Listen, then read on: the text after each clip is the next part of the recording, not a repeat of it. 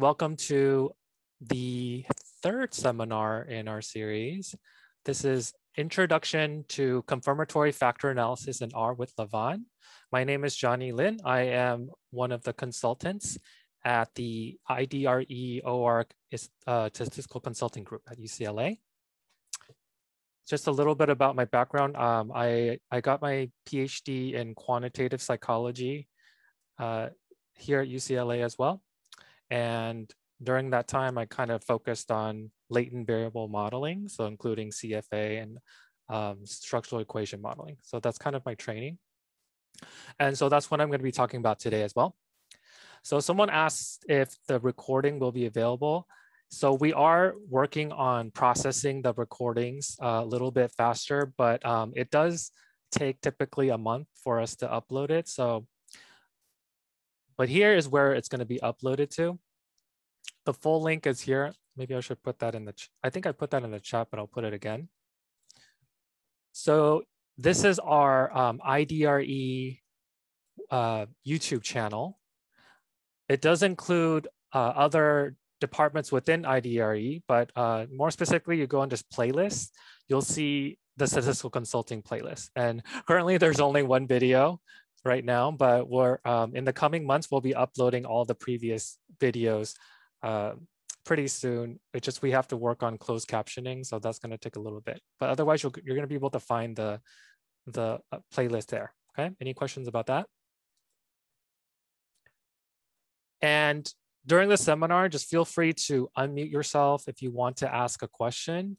Just make sure to re-mute yourself because sometimes we hear like background noise and that's kind of distracting. So just re-mute yourself every time. Okay. The other thing is we have other consultants here. So Andy Lin is the supervisor of our group. So he will be moderating the chat along with Siavash Jalal.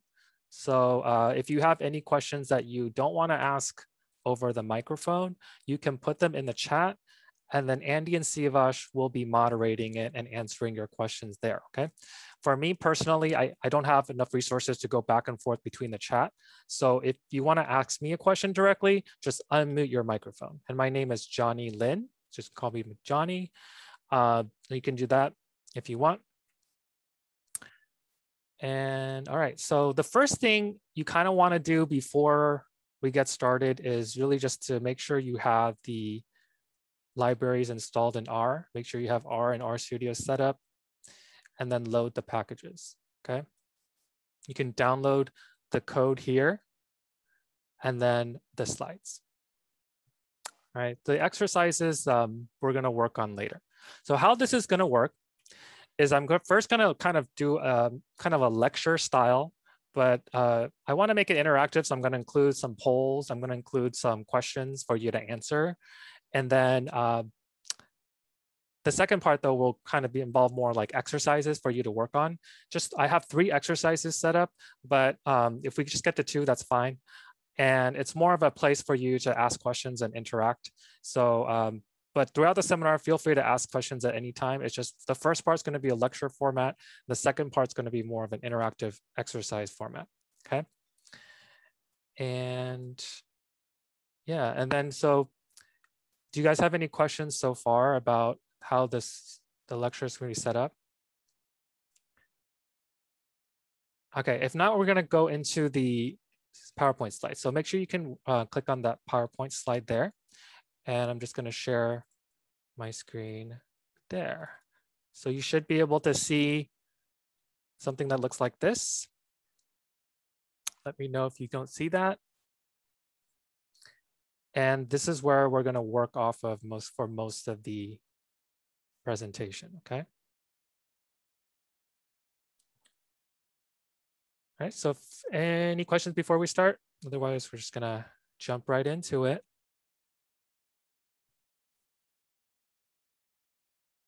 Yeah, and thanks, Andy, for including the link to the slides. So if you're here for confirmatory factor analysis in R, you're in the right place, okay? All right. So here's an outline of what we're going to be talking about. You know, the previous feedback I've got from other seminars is try to keep it kind of concise, okay? So we're gonna focus on very specific topics that are basically gonna help you run your analysis in lavaan, all right?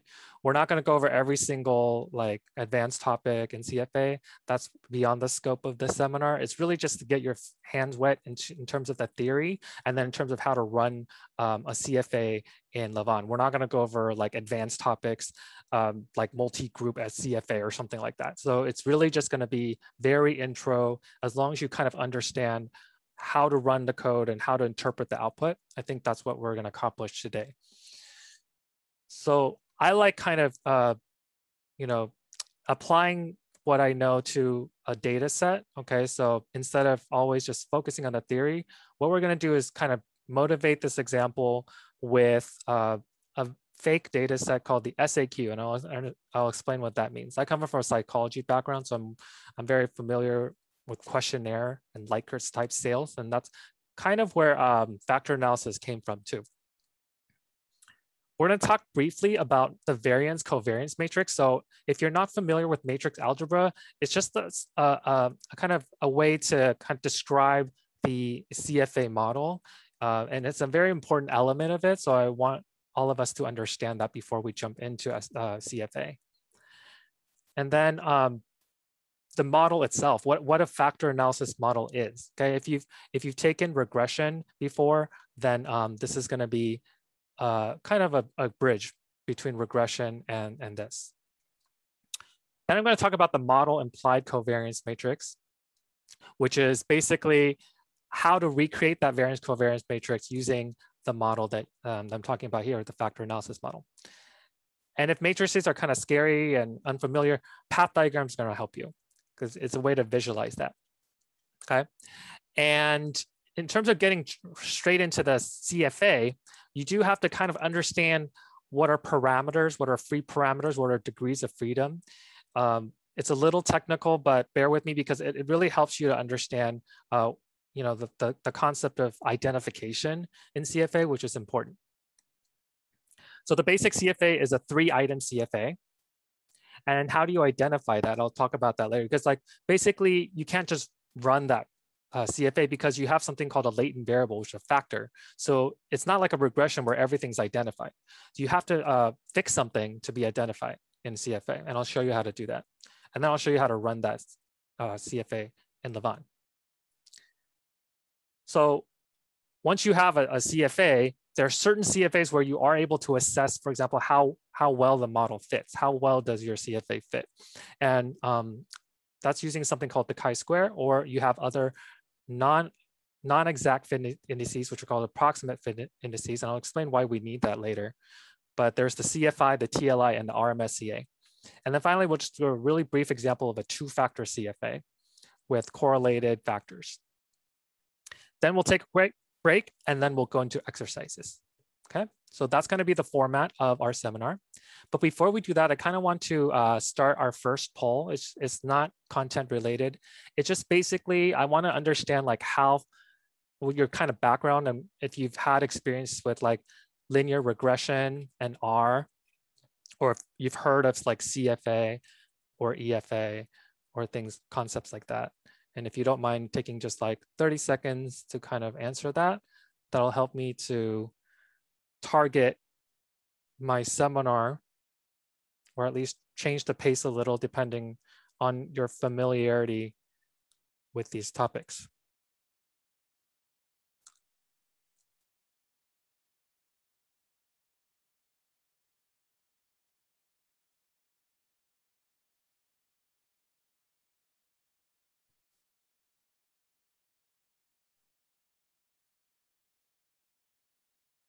All right, I'll give maybe like 10 more seconds for you to respond.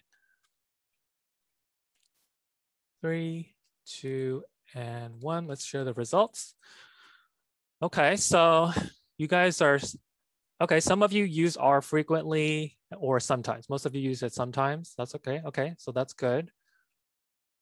All of you have taken a course in linear. That's perfect, really, or most of you. And you've heard of CFA, but never learned it. Okay, awesome. And 40% of you have taken a workshop in CFA. That's good. Okay. All right, perfect. Thank you for answering that, by the way. That's actually really helpful. So that means I can kind of talk about concepts like the linear model, right? Like the regression model, or like the null hypothesis, maybe. All right, perfect. Okay, so we're gonna just introduce what CFA is, kind of. All right, so before you talk about CFA, though, you kind of have to see it in the broad context of just the latent variable models in general. So what I draw in the circle is basically what we call a latent variable, a set of latent variable models. Okay, there's other latent variable models besides this, but these are the main three ones. So there's EFA, there's CFA, and then there's SEM. EFA stands for Exploratory Factor Analysis. And by the way, the link underneath there is a link to one of my pages that I wrote. So you can click on that link if you want like a thorough treatment on the website for that topic. So EFA is called Exploratory Factor Analysis. And it is a latent variable model because the factor is unobserved. So this is more appropriate when you're just exploring a study and you have no idea how the items in your survey kind of relate to each other. So if you're developing a new depression inventory, okay, and you just collect kind of questions that you think are related to depression, but you don't know exactly if it measures depression, that would be appropriate for an EFA because you can use that to explore the structure of the survey. You can remove items, you can add items, you can use it to kind of figure out, is it a one factor, is it two factor? And that's kind of what I explained in the seminar there. CFA is if you already have a developed hypothesis. So if you already know that you have a depression inventory, like the Beck depression inventory, let's say, or CESD, these are popular psychology depression inventories. And you just kind of want to see how well this survey is conducted in your particular sample. You want to test the hypothesis that your sample kind of replicates the what we call the covariance structure of the Beck depression inventory. Then you would use CFA. So it's testing a particular hypothesis. There's actually a null hypothesis that you're trying to either refute or unrefute. Okay, so that's CFA. And SEM is kind of related to CFA in that it's a broader framework where it's not just factors analysis, but it's actually relating factors to each other. And I talk about that in my intro to SEM seminar. It's also in lavaan, but it's basically allowing you to run kind of regressions on the factors, where CFA only is concerned with what we call the measurement model. So in terms of software, traditionally too, it's kind of different. EFA traditionally has been a precursor to CFA. So EFA was developed before CFA. And so programs like SPSS, there's a function called SPSS factor that does EFA. But for example, SPSS itself does not do CFA. So recently they expanded kind of a package called AIIMS, which was traditionally separate from SPSS, which does do CFA, but it looks very different from SPSS because it's not traditionally part of SPSS. So another example of a CFA package is called M+. That's a very powerful program. And I recommend if you're really into studying like CFA and SEM and you want to use that in your analysis, I highly recommend considering M+ beyond lavaan if it's beyond a basic analysis. So M+ is very powerful. And speaking of M+, then M+ also does SEM. Okay, so SEM is and CFA kind of go hand in hand. So like I would kind of group SEM and CFA together, and then EFA is kind of its separate own entity. Okay, so EFA is more exploratory, like the name implies, and CFA and SEM are more confirmatory. Any questions about kind of what the conceptual difference is between EFA, CFA?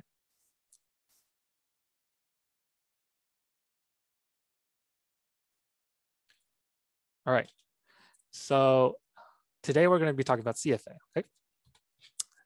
So to motivate the example, we're going to talk about the SPSS anxiety questionnaire. So maybe for some people, they are scared of using statistical packages like SPSS. So this is just an example of 8 items from the SAQ And for example, statistics makes me cry, you know, like for me, statistics makes me happy, right? But for some people, it makes them cry.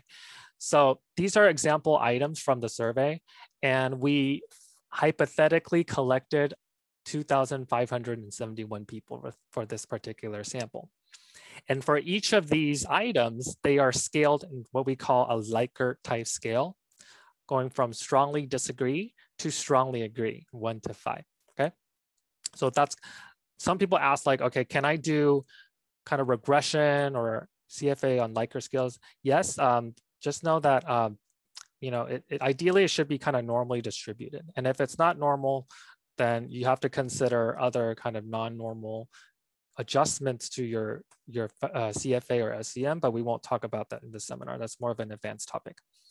Okay, but I would say this is a good one because it has 5 categories. Now, it wouldn't be as appropriate if you just had like 0 or 1, like yes or no. That's something called item factor analysis, where you have to kind of look at kind of a logistic regression for that. Okay, but otherwise you can treat this as a continuous or ordinal scale. Okay. So like I said, like before we start the seminar, if you want to be part of the exercise portion of this class, you'd want to install these 2 packages. The reason why we want the foreign package is because I want to download this SPSS data set. You'll notice the data set is an SPSS data set called SAV, SAQ.SAV, and foreign converts that to a R data set. But primarily you want to work with lavaan, which is going to be the CFA or SCM package that we're going to be talking about today. And if you're able to use this command to download the data set, then you're good to go for the exercises. Okay, so, but we're not going to get into the exercises for now. We're going to be mostly talking about kind of the lavaan syntax and the output, and then we're going to go into exercises after the intermission. Okay, but before we jump into factor analysis, I kind of wanted to just review concepts of the covariance or correlation matrix, okay, because that's important for understanding factor analysis. So basically, factor analysis is looking at the correlations among items, right? So what you want to consider is basically how well do these items correlate, and then across all of them, how well in general do they correlate? Okay, because factor analysis kind of reduces that dimension of your items down to just 1 or 2. Let's say you have 1 or 2 factors, and you want to make sure then that all the items are interrelated with each other. Because if you think that these 8 items are measuring SPSS anxiety, they should all be generally correlated. And if some of them are not correlated, you have to question whether it really measures SPSS anxiety, right? Because maybe it's just measuring something else. So the first thing you'll notice is that there is a 1 on the diagonal of this matrix. We call this a diagonal of this matrix, but that's because you know, everything correlates with itself perfectly, right? So remember, a correlation ranges between -1 and 1. Okay, so 1 just means it's perfectly correlated. All right, so the other thing to note is, what is the correlation on the off diagonal? So that was the diagonal. Now this is an element in the off diagonal, right? So what does that mean? This is the correlation of item 1 with item 2. And let's see what item 1 was. Item 1 was statistics makes me cry. And then item 2 was, my friends will think I'm stupid for not being able to cope with SPSS. So you notice that that's a negative correlation, but it's kind of low, okay? So that means item 1 and item 2 are negatively correlated. Now, what about item 2 and item 1? Okay, so we looked at item 1 and item 2, which is here. What about item 2 and item 1? Well, you notice it's the same correlation, right? So correlations are symmetric, meaning like basically 1 and 2 is the same as 2 and 1. So is that true for everything? Yes. Well, if you look at 3 and 1, it's the same as 1 and 3 is the same as 3 and 1, right? So if you go through all the list of symmetry, you'll basically find that there's something called the upper triangle here. And then there's something called the lower triangle. So I'm drawing two triangles. And I claim that the upper triangle is exactly the same as the lower triangle. Right? And you can verify if that's true, prove me wrong if I'm not. This is a property called symmetry, right? Like I said. So what's the benefit of having symmetry? Well, because if you estimate 3 and 1, the correlation, you don't have to estimate 1 and 3, right? So that reduces the number of parameters. Okay, it saves you some estimation. And if you were a computer, you like that because then you can literally just do 1 and then you get 2 for 1. So that's a good property to have, is that this covariance matrix is symmetric. Okay, or this correlation matrix. The other thing you have to kind of just note is that this is a correlation matrix. SCM, however, or not SCM, CFA and SCM uses what we call the covariance matrix, okay? So how do you know the difference between a correlation and covariance matrix? Well, you basically see that the diagonals are no longer 1.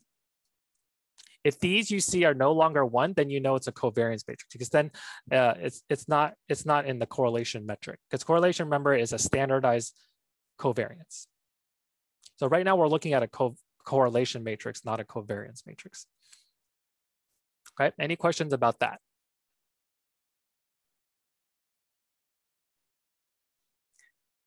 All right, so this is where we get into a little bit of linear equations. And if this is a little scary to you, don't worry, we're just gonna kind of gloss over it, and then you don't really have to know the technical details of it to understand CFA. But since most of you have taken regression, you probably have seen this linear equation before. This is basically a linear regression, right? So you have your outcome, your dependent variable, you have your intercept, you have your slope, okay? And then you have your predictor and then your residual. Well, CFA isn't that different from a linear regression. You have an outcome, which is your item. Let's say it's statistics makes me cry. That's your item. You have an intercept. That's called tau 1. You have a coefficient or slope, kind of. You can call it a slope, but basically called a loading. This in CFA is called a loading, but it is a coefficient. And then the eta, what is eta? This is the predictor, right? But this is actually the factor, okay? So instead of being called a predictor, it's just the factor. And what's so unique about the factor? It's unobserved, okay? So what's the difference then between linear regression and factor analysis is that the factor is unobserved, but the predictor in linear regression is observed, okay? So that's the main difference. And then you also have kind of a residual term here. So why did I put a 1 here? Well, the 1 is saying kind of, this is a multivariate equation. Okay, and this is a univariate. Multivariate means I have multiple outcomes. And what are my multiple outcomes? I have 8, remember? I have statistics makes me cry. My friends will think I'm stupid for not being able to cope with SPSS. Standard deviations excite me. Those are the first 3 outcomes, right? Each of those has a separate intercept, a separate loading, separate residuals, but what do they have in common? They have a single factor in common. Why is that important? Because we're trying to say that this single factor is the predictor of all 3 items. They correlate because of this factor called SPSS anxiety. Does that make sense? And if you write out, this is called the matrix formulation. If you just write it out in terms of equations, you'll see that it's just 3 separate equations, basically 3 separate regressions with the same unobserved predictor or factor. Any questions about that?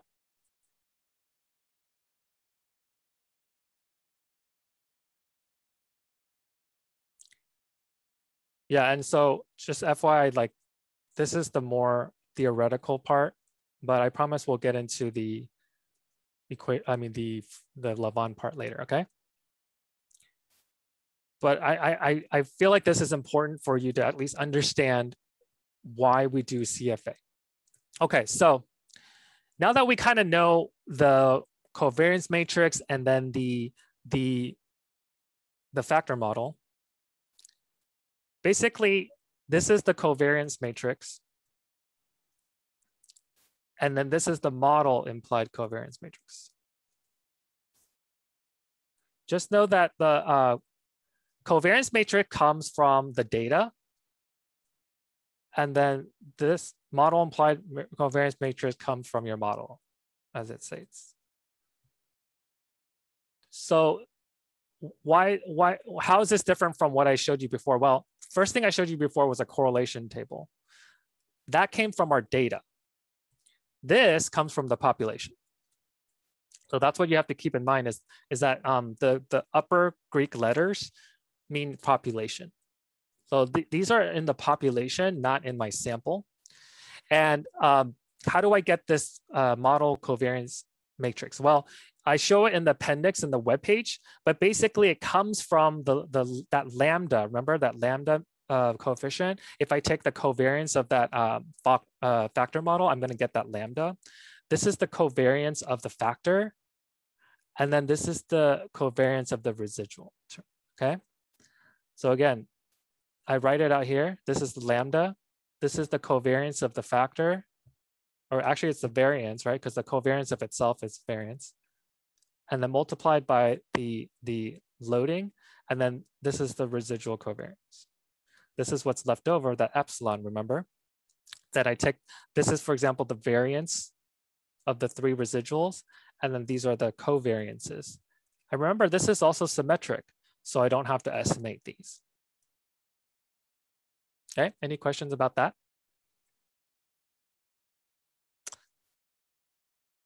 All right, so if that was scary, then basically I have a picture for you to look at, okay? Pictures to me are less scary than equations, but the beautiful thing about a path diagram is that you're able to map the equations to these pictures. So before we do that, though, we kind of have to understand the elements of each path diagram, right? So the element that you're probably most familiar with if you've heard of linear regression is this one. All right, this is the observed indicator. This is your observed outcome, your dependent variable that you use in regression. Now, what you may have not seen before is the latent variable. Okay, so this is F, or what I can call eta, remember that? So this is a factor, right? It's unobserved. So circle means unobserved and square means observed. Triangle means intercept. So remember the tau that we had, or we had the beta is not, you can call it whatever you want. That's the intercept term. And then this is a path, right? So what goes in here? So this could be your beta 1, right? Or it could be your lambda, right? That's your path. And then this is a variance. If that's one arrow. If you have 2 arrows, it's called the variance or covariance. So remember, what was one of our variances? That was the psi, right? That's the variance of the factor. So those are the basic elements of the path diagram. And then if you wanted to kind of see how it works, so this double arrow means variance, right? And the circle means factor, right? So the variance of the factor is psi 1, 1. The factor is eta. Now the eta predicts the outcome 1, right? And that's the loading. Any questions about that? How to translate the equation to path diagrams?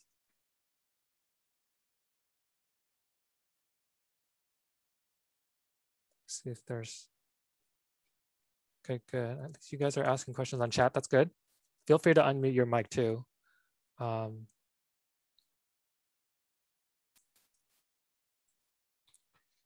Okay. So what I mean by, so all of these are measurement models, okay? So what I like to do is kind of think about, okay, which part of it is coming from the factor model, and then which part of it is coming from the covariance model. They're the same model though, okay? So they're both the measurement models. I just wanted to clarify that. But if you kind of go through this path diagram, okay? So first, let's look at the dependent variable. Right, so this is basically statistics makes me cry. What else? My friends will think I'm stupid for not being able to cope with SPSS. And then standard deviations exciting, for example, okay? So those are your outcomes, right? They're observed. That's why they have a square. Now, what's predicting the outcome? The latent variable. That's the factor, right? Eta 1. How many factors do I have here? 1. I only see one circle, but I have 3 outcomes, okay? So what is the regression path from the factor to the outcome? These are the loadings. I have 3 loadings, right? So that I just checked those off. Those are in the factor model equation, right? What's left? Well, I have the intercept. Tau 1, tau 2, and tau 3. Those are unique to every item. Every item has a unique intercept. What does this 1 mean? If you know regression, basically it's that column matrix, the design matrix of X, where you have the first column being the of X being the intercept, okay? That's where it comes from, that 1. It's part of the design matrix. And then you have finally the residuals, right? The error terms here. All right, so those come from the factor model. Now that's in green, right? But remember, we have another equation, which is the covariance equation. And there I have what terms? Well, I already have the loadings, so I don't need those. But I do have these, right? That is what? What is that? That's the factor variance, right? Where does that come in? Well, that's the double arrow, remember, of the factor, which is a circle. That's called the factor variance. That's the factor variance of eta 1, which is the first factor. That's the SPSS anxiety factor, right? Okay. What's left in blue? We have the covariance of the residuals, that covariance matrix. Well, what did I say here then? Remember that the diagonals are the variances. So I have 3 variances of the residuals. 1, 2, and 3. What does it mean when I have 0 on the off diagonal? And remember, it's symmetric, so the upper triangle is the same as the lower triangle. When I say 0 in the off diagonal, this is the covariance of item 2 and item 1, right? So what I'm saying is that covariance is 0. I'm also saying the covariance of 3 and 1 is 0, and 2 and 3 are 0. Now, what would happen if I didn't set those to 0? How would I draw that path if I didn't set those to 0 and I allowed the covariance? Do you guys have an idea?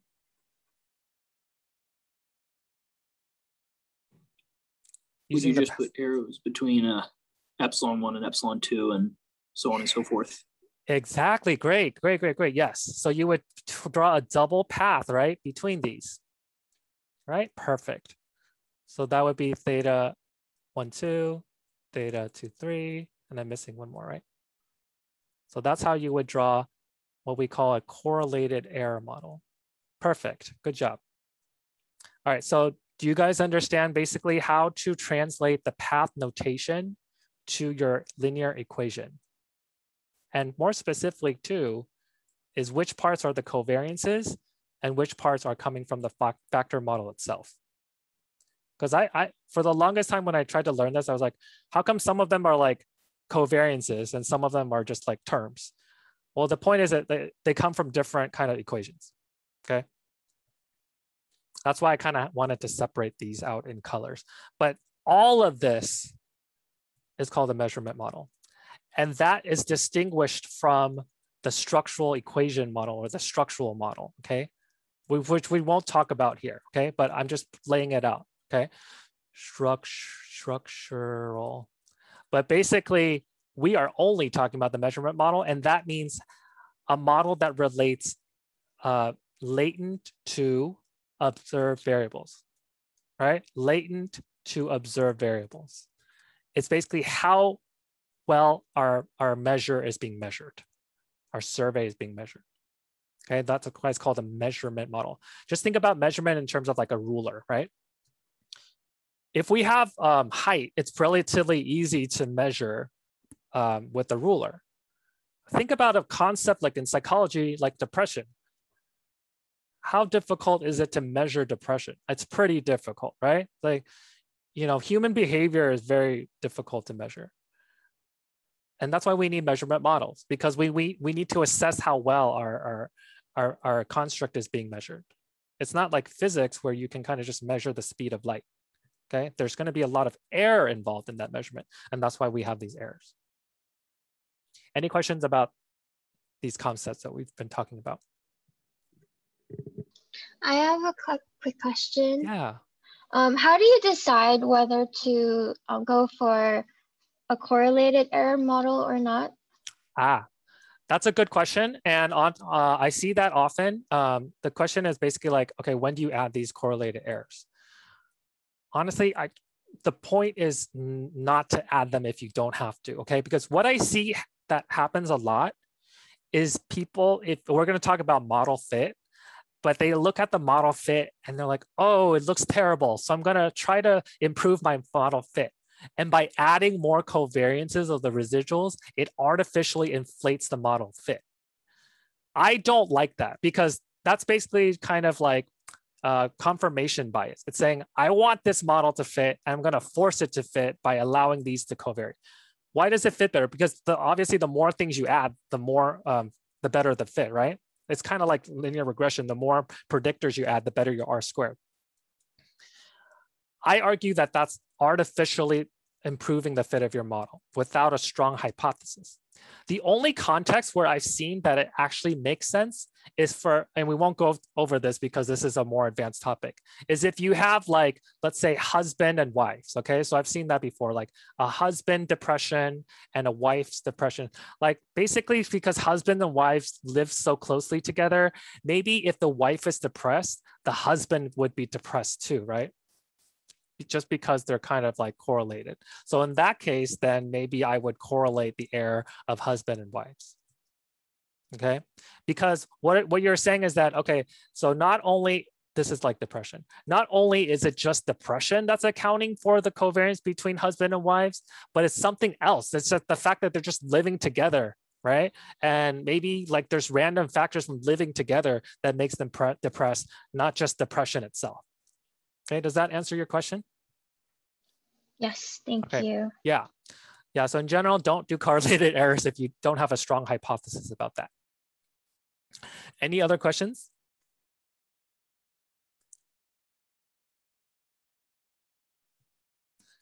All right, if you don't have any questions, that was kind of like the theory about the factor analysis model.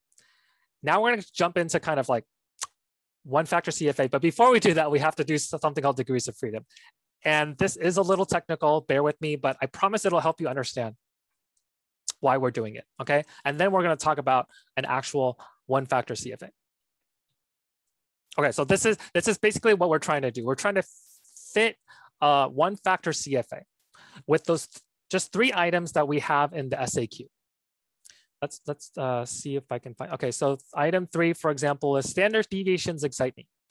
Item 4 is I dream that Pearson is attacking me with correlation coefficients. So I have nightmares about correlations. And number 5 is I don't understand statistics. So what you're saying is then, okay, I'm assuming that those 3 items adequately assess SPSS anxiety. I don't know if that's true, but that's my theoretical kind of idea before going in to my factor analysis. This is, I have an idea that 3 items is sufficient. Okay, so that's the CFA we're trying to fit. Before we do that though, we have to know like whether or not we can fit a CFA. And to do that, we have to talk about degrees of freedom. Okay. But degrees of freedom comes with some other things that we have to go over. So we've seen these before, right? We've seen these before. We've seen this population covariance matrix, right? Remember, it's symmetric, right? We've seen this model implied covariance matrix. We haven't seen this one yet. Well, this is actually what I was showing you before. This is called the sample covariance matrix. Okay. And the sample covariance matrix is an estimate of the population. So it's an estimate of this. That's why you have a hat there. This is called estimate. That's an estimate of the population covariance matrix. Basically, I'm using my data to recreate the sample covariance, the population covariance matrix using the sample data. So how do I know, first of all, that this is a covariance matrix? Well, you look at the diagonal and they're not one. Second tip off is I'm using COV and not COR in R. Okay. And I also know that it's symmetric. So it maintains the properties of the population covariance matrix. It's just that these are sample estimates. Okay. So we got that out of the way, right? Now, in terms of degrees of freedom, okay, what we want to look at is the number of terms in the population covariance matrix. Using the sample covariance matrix, though, we can do the same thing because the properties of the sample covariance matrix are the same, right? So as the population. In terms of the number of elements in that matrix, so if we have a 3 by 3, this is a 3 by 3, 3 items by 3 items, we have 9 elements, right? It's the same 9 elements in the sample covariance matrix. Well, how many elements do we have then? Well, instead of counting it one by one, there's a little trick I can use. It's just say, I want to multiply the number of items times the number of items plus 1 divided by 2. So for a 3-item CFA, I have 3 items times 3 plus 1, which is 4, divided by 2, which is 12 divided by 2, which is 6, right? Why is it 6 and not 9?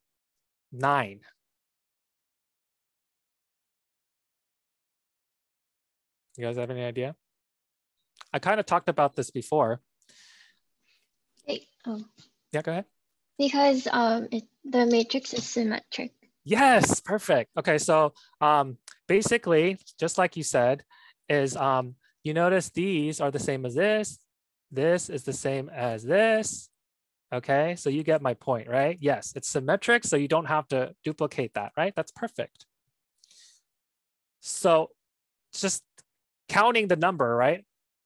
Then you have 1, 2, 3, 4, 5, 6. Okay, perfect. All right, so, but that's not like the number of parameters, right? That's the total number you have to work with. Those are what we call known values. I think I saw that in a term somewhere, a book somewhere, and then I just stuck with it. So those are the total number you have to work with. Now, if my model parameters exceed that total 6, I can't estimate the CFA. So let's look at our model implied covariance matrix. Remember, we talked about the model implied. We have our loadings, right? We have our we have the variance of the factor, and then we have the variance of the residuals. How many do we count? Now, count the unique ones, right? Okay. So let's say we didn't constrain the residual. Okay, so let's count it. 1, 2, 3, 4. I have this one, I have this one, I have this one. And then I have 9 here, right? Well, not really, right? But we have 6 because they're symmetric. Okay, so 6 plus 4 is 10. Okay, you see how I got 10? Now, even though I counted the non-unique ones, like I canceled these ones and I canceled these ones, that's not enough still. We have 6 to work with, but we actually have 10. So how can we do that? Well, we have to do something called fixing a parameter. Fixing a parameter just means I want to predetermine the parameter to have a specified value. This is not realistic, but it's just a very easy example of saying, how about we just fix everything to 1s and 0s? You can do that, right? Oh, well, you can, it just doesn't make sense. But let's say we fix the loadings to 1. We fix the variance of the factor to 1. We fix the variance of the residuals to 1, and then the covariances to 0. Well, how many have we fixed there? We fixed, well, I mean, unique ones, right? We fixed 10 unique ones, right? Okay. So, so the number of unique parameters minus the number of fixed parameters is what we call the number of free parameters. So in terms of our number of unique parameters, we had 10 and we fixed 10, right? So 10 minus 10 is 0. This is a very arbitrary, like non-realistic example.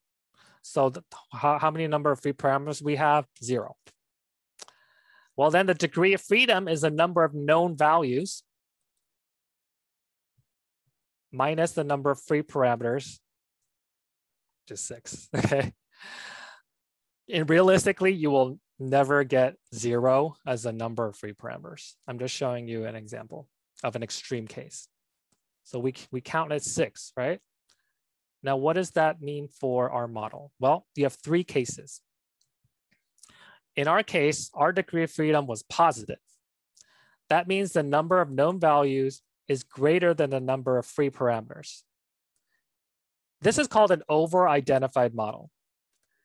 The benefit of having an over-identified model in SCFA or SEM is that model fit can be assessed. We can talk about model fit when we have an over-identified model.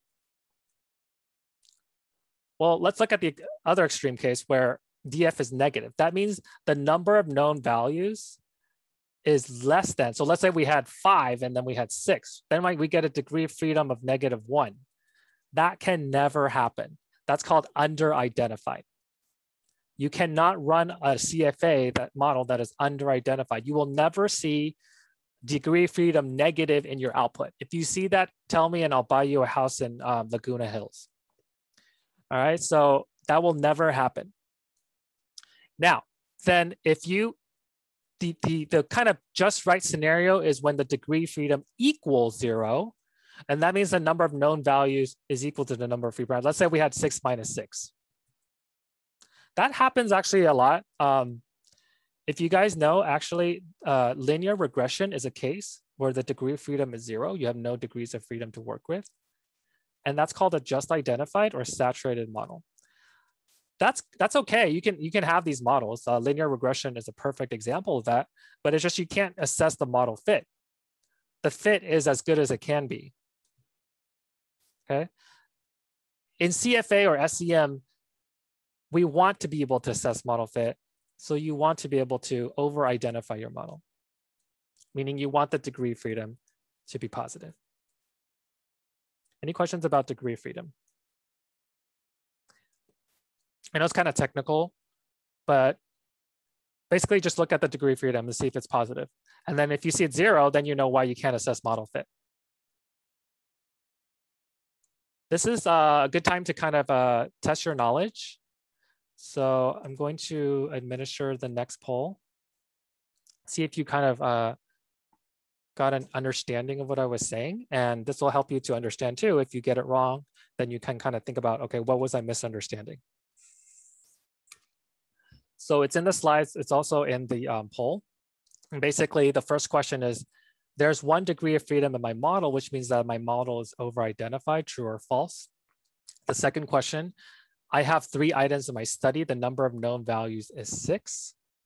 And third question, I have 3 items in my study. There are 6 unique parameters and no fixed parameters. My model is just identified. The last one may be kind of tricky. Yeah, and we're going to go over the last one for sure. And then you tell me if I'm right or wrong.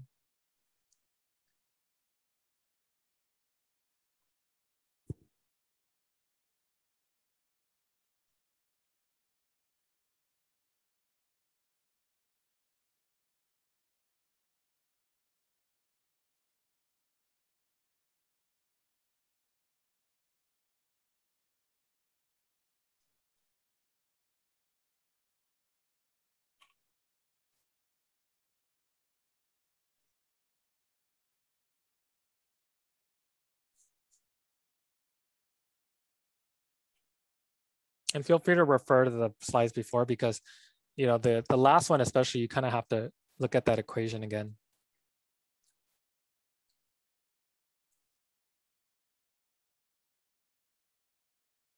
So for the third one, just if you're still kind of answering that, think about how many free parameters you have.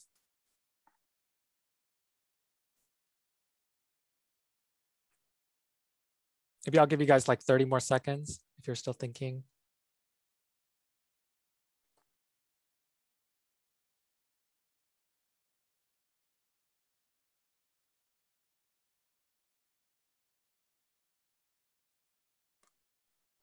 Okay, maybe 10 more seconds. And don't worry if you don't have a response yet, we'll just go over it and you can kind of see, at least you thought about it. I think that's the most important thing, is to kind of think about the question and see if you understand it. Okay, so let's look at this. So the first one is there's 1 degree of freedom in my model, which means that my model is over-identified. That is true, right? Because if the degree of freedom is positive, that means you have an over-identified model. So you guys, most of you got that right. Good job. I have 3 items in my study. The number of known values is 6. That's true because remember that formula we had, P times P plus 1 divided by 2? So those were kind of straightforward. The third one, maybe I tricked you or something because, and you tell me if I'm right or wrong, because maybe I missed something. But let me stop share. Okay. So it says I have 3 items in my study. So first of all, I know from 2 that the number of known values is 6, right? Okay. Now it says there are 6 unique parameters and no fixed parameters, right? So remember the number of free parameters is equal to the number of unique parameters minus the number of fixed. So what is that?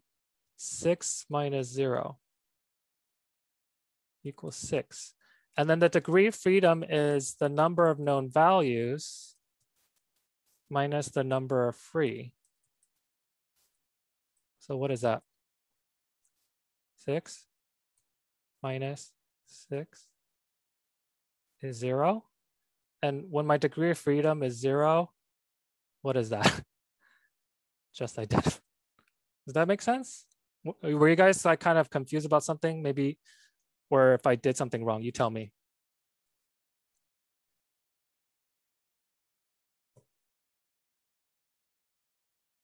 No? No questions about that? All right. Okay, so that's just to get you thinking about degrees of freedom. Really, like it's just a small part of your output, but you really need to know degrees of freedom to be able to identify your CFA. So here's our 3-item CFA. Now we're going to get into actually working with our CFA. Okay, so now you know all the kind of theory behind how to identify a CFA. Okay, so this is the exact same path diagram I drew before, right? We're just going to fit this now in lavaan. But if you calculate this, the number of degree of freedom of this model, I'm not going to do it here, but if you do the homework and you calculate it, I guarantee you it's not going to be identified. It's going to be under-identified because you'll have more parameters than you have known values. The degree of freedom is going to be negative, okay? Now, what I argue without proving anything is that it's going to be exactly 1 parameter that's under-identified. So what are some ways you think we can kind of resolve that issue? Do you guys have any ideas now that you know all the concepts now? Do you have any ideas about how we can reduce that identification problem? Maybe we can fix the parameters, setting some parameters. Yeah, good. Okay, so that's one way we can fix the variance. What about, is there another way? Fixing the residuals. Okay, that's a good idea. Now, typically we want to keep the residuals as it is because we want to know if there's error in our measurement, okay? So we don't want to fix those, but that's a good suggestion. Can you fix one of the factor loadings? Yes, we can choose one of the factor loadings to fix the one. Okay, so that's really good. Okay, the intercepts we usually want to keep as is, and the residuals you want to keep as is. And feel free to keep answering. And even if you don't get it exactly right, I think it's great that you're volunteering, and I highly encourage that. And it actually helps you to kind of sink what we learned into your brain, because you're like, oh, I got that wrong. I'm going to remember that for the rest of my life. Okay. Because that's me. Like when I hear negative things, and then it's like, oh, okay, I'm going to remember that forever. Okay, so feel free to keep doing that. And I'm not going to judge you, because this is very difficult material to cover in just like 3 hours. Okay, so you guys are doing a great job understanding. Okay, so like some of us were saying, we can choose 2 ways to identify this model. We can either fix the loading or we can fix the variance. Okay, so how do we fix loading? Basically, we just set one of them to 1. Can you set it to 5? Yeah, you can, but that's not really useful, because you want to set basically the loading to be the scale that you want it to be. So what does that mean though when we set the loading to 1? That just means that we set the scale to that loading, or to that item. So the item is, let's see, what's the first item? I'm looking at the SAQ. Statistics makes me cry. So what you're saying by fixing the first loading is that I want to set the scale of everything else to be statistics makes me cry.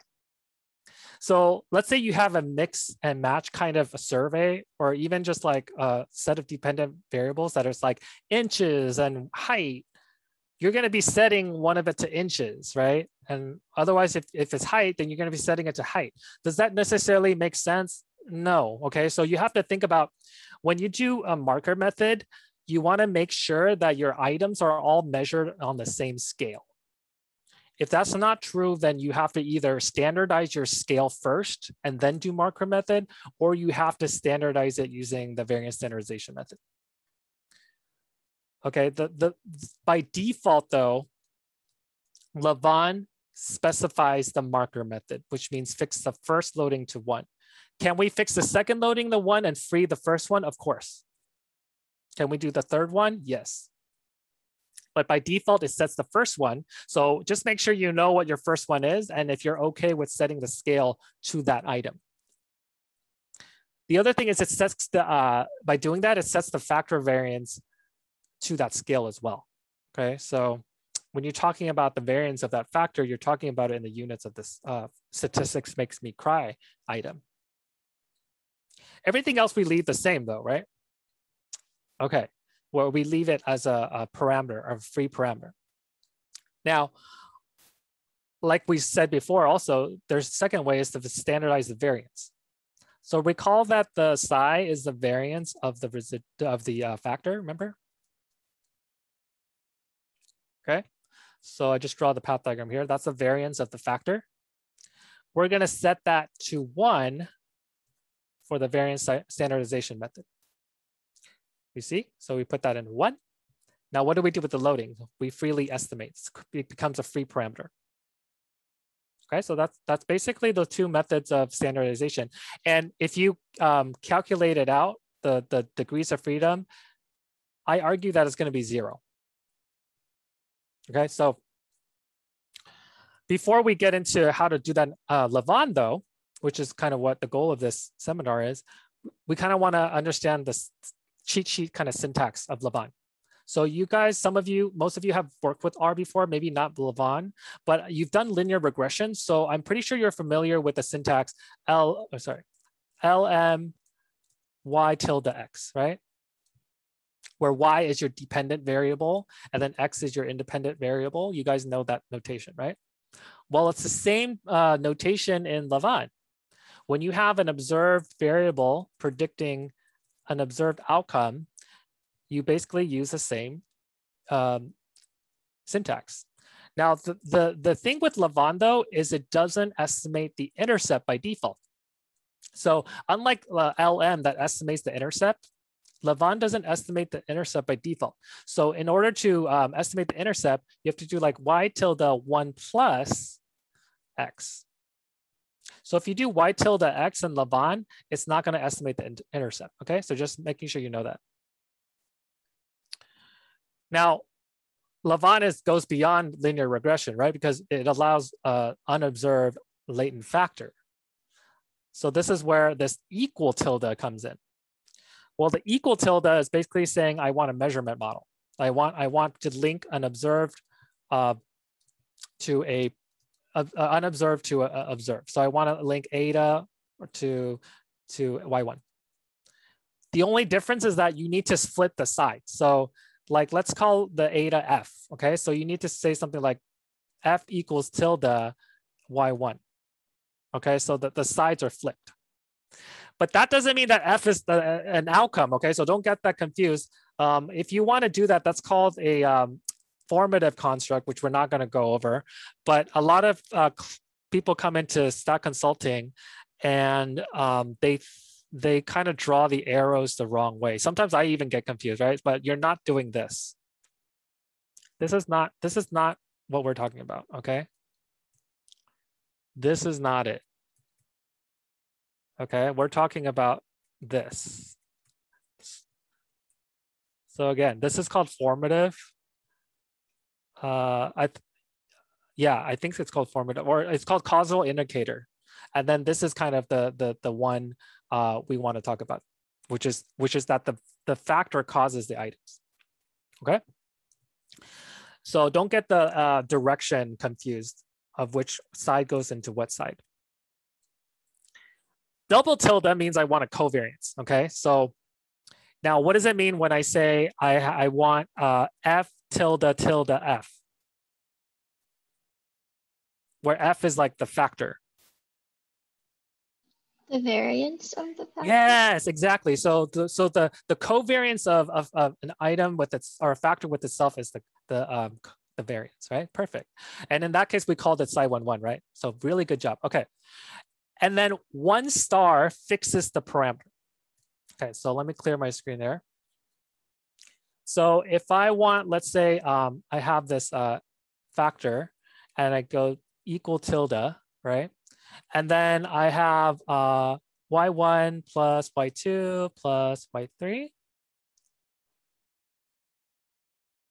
1 star fixes the first loading to 1.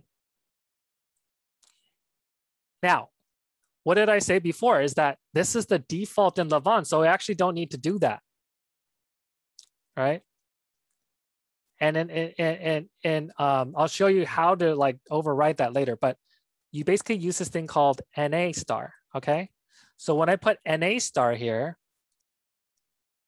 that basically unconstrains the loading not to 1. So it frees up the parameter. Let's call it free parameter, okay? We won't talk about variable labels because our value labels, because that's not important for this seminar. But do you guys kind of understand now the syntax of lavaan? These are basically the things you need to know, essential things you need to know for running a CFA. Oops. But otherwise, I think you guys are understanding this pretty well, so good job. Okay, now we are finally getting into lavaan. Okay, so basically what we want to run, remember, is a 1-factor CFA with 3 items. And I argue that this is a just identified model. Oops.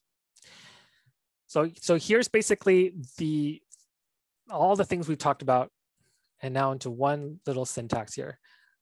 You know, honestly, the syntax is not that hard. It's really understanding how to implement the syntax, what lavaan is doing, and how to interpret the output. That's really what's hard about CFA or SEM. We've seen this before, right? We know exactly what that means now. This is item 3, item 4, and item 5 in the SAQ. So if you keep referring to that beginning slide, then basically, let's see, where is it? Statistics makes me cry. I keep losing that one. Yeah, statistics makes me, no, that's the first one. So the third one is standard deviations excite me. The fourth one is I dream that Pearson is attacking me with correlation coefficients, and 5 is I don't understand statistics. So I just chose these because I didn't want, like, I think I looked at the loadings and like some of them were kind of off. So I just chose like these 3. But remember, this is saying those 3 items measure SPSS anxiety, which may or not hold, and that's why we're testing the hypothesis. Now, why do I have these single quotes? That just means it's a string. Okay, so like this means it's a string. So it's not a number. Why does it need a string? Because we're going to store that string into an object called model 1A M1A. And then I'm going to pass it into M1A, that string, into confirmatory factor analysis in lavaan. So it's called CFA. And basically, this is a wrapper, or it's basically like a proxy for the actual function in lavaan, which is actually just lavaan. Okay. But the reason why you want CFA is because like it's designed for CFA, so it'll tell you when it's like something's off. Okay. And you specified the model incorrectly. So this is good if you just want to run a CFA instead of using the lavaan function. And then this is the data set we're using. Why do I draw an arrow here? Well, this says I want to store that lavaan CFA output into this object called 1 fact 3 items A. And then I pass that object into summary, and then this is how I get the output. Any questions about the syntax of lavaan? And during the exercises, we're going to actually like kind of interact with this and like really like get into it. But for now, like, just trust me that this is the syntax. And then if I'm wrong, you can correct me later when you actually run it, okay? But any questions about the setup of this syntax? It's pretty straightforward, right? And if you use regression before, it's kind of like regression where you pass on the object here, and then you put in the summary. The only additional thing is the string, because it requires you to have a string of the model. Okay, so remember there's 2 ways to identify the CFA, right? And why do I just show you this one first? Well, like I said, let me go back to the syntax. Like I said, by default, lavaan does marker method, right? So I didn't have to say anything here. This is where the theory comes into play, because if you didn't know that that's marker method, you would not know what lavaan is doing. What lavaan is doing is it's fixing the first loading in 1. And then it's unconstraining the variance. Okay, so it's really adding a 1 star in front of Q03. Let's see if that's true. Well, this is a summary output, right? And then I have the estimate column. This is where you check and verify that what you did was right. How do I know that the marker method was implemented? Well, in Q, go ahead. Anyone want to say something? Okay, but how do I know that I was using marker method? Well, basically I see a 1 here. How do I know that that's not actually an estimate? Well, there's no standard error, there's no Z value, and there's no probability. That's how I know that that's a fixed parameter, right? This is a fixed parameter. Now, all these other ones are free. You know that commercial that is a free, free, free? So these are all free now. Free just means it's estimated. Okay. So, so what is this now? These are the loadings. These are the lambdas, right? Lambda 1, lambda 2, let's say. These are the loadings of item 2, or item 4, and item 5. The thing is though, since you scaled these in the units of item 3, which is standard deviations excite me, these are in the units of item 3 now. Okay, so let's try to see if we can interpret one of them. So for, let's see, I think what I meant was item 4. So change that to item 4. So for a 1 unit increase in item 4, or sorry, in SPSS anxiety, okay. Oh yeah, that's what I meant. So when I said item 3, I meant in the scale of item 3. So for 1 unit increase in SPSS anxiety, because remember SPSS anxiety is our predictor right here. And if you've interpreted regression coefficients, it's kind of the same thing, right? So for 1 unit increase in the predictor, it leads to a blank unit increase in your outcome. So for a 1 unit increase in SPSS anxiety, item 4 goes down by 1.13 points. That's in the scale of item 3 though, okay? In the scale of item 3. So is it easy to interpret? Not necessarily. Now the variance of the factor right here is scaled by units of item 3 now. Okay, so that is the variance of item 3, or the factor in scale of item 3. These are the residuals variances of item 3, 4, and 5, and I know that because there's a dot in front of it. Dot means residual. Now you can look at the p-value, but honestly, all that is testing is that the coefficient is greater than 0, which I don't know if that's that interesting in terms of a loading. Okay, and then basically what I did was I represented each of those parameters into the path diagram. And so you see that, you know, this is a marker method because I'm fixing the loading of the first item to 1. All right, and I interpret these for you. So any questions about the interpretation? I have a quick question about the model. Yes. Why didn't we specify a y-intercept? That's a good question. Okay, so yes, in our in the other diagram I drew this, right? And that is because of tradition. Okay. And basically SC or factor analysis or SCM came from the tradition of only having your covariance matrix. Okay, so your S. Okay, so in older programs like from the 90s, there's a program my advisor created called EQS. There's also something called LISROL. The first programs in SCM or CFA only have the covariance matrix. Okay, so the only input of your data was a covariance or a correlation matrix. All right, so by default in tradition, means aren't estimated. It's only because I think back then like computer memory wasn't available. So, or they didn't collect the data. Now we have the full data available so we can estimate the intercepts, right? So but for some reason, by default, the packages still don't estimate. A lot of packages don't estimate the intercept. But remember, we are able to get that, right? So what do we have to add to this syntax to get the intercept?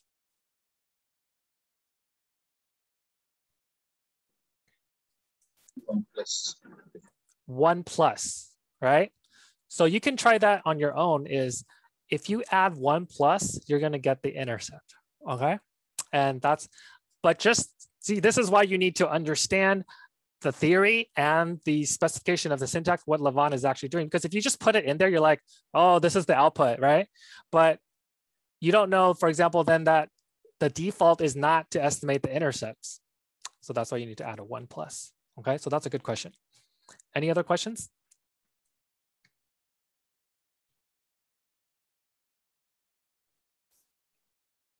Okay, this is where you have to kind of pay. I mean, you guys are definitely paying attention, but this is kind of like, you kind of have to think a little bit. It's not just like, okay, I can look at the syntax and understand it, okay?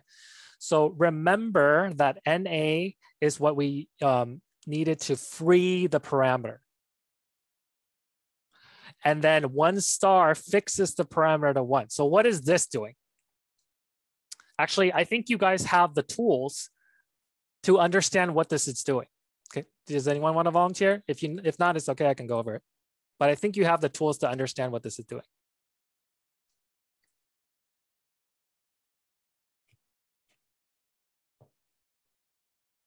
No brave volunteers? It is kind of challenging. Somebody answered in the chat. Oh, it's already answered in the chat. Okay.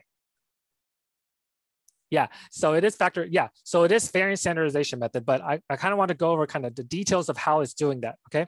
So number 1, lavaan uses default marker method, okay? Which means it fixes the first loading to 1. That means we have to override the default marker method, right? So to override that, you free the first loading, right? So you override that. Now you have, but then to do variance standardization method, you have to fix the variance to 1, right? So that's what this is doing. And like someone said before, Double tilde means covariance, but a covariance of something with itself is the variance.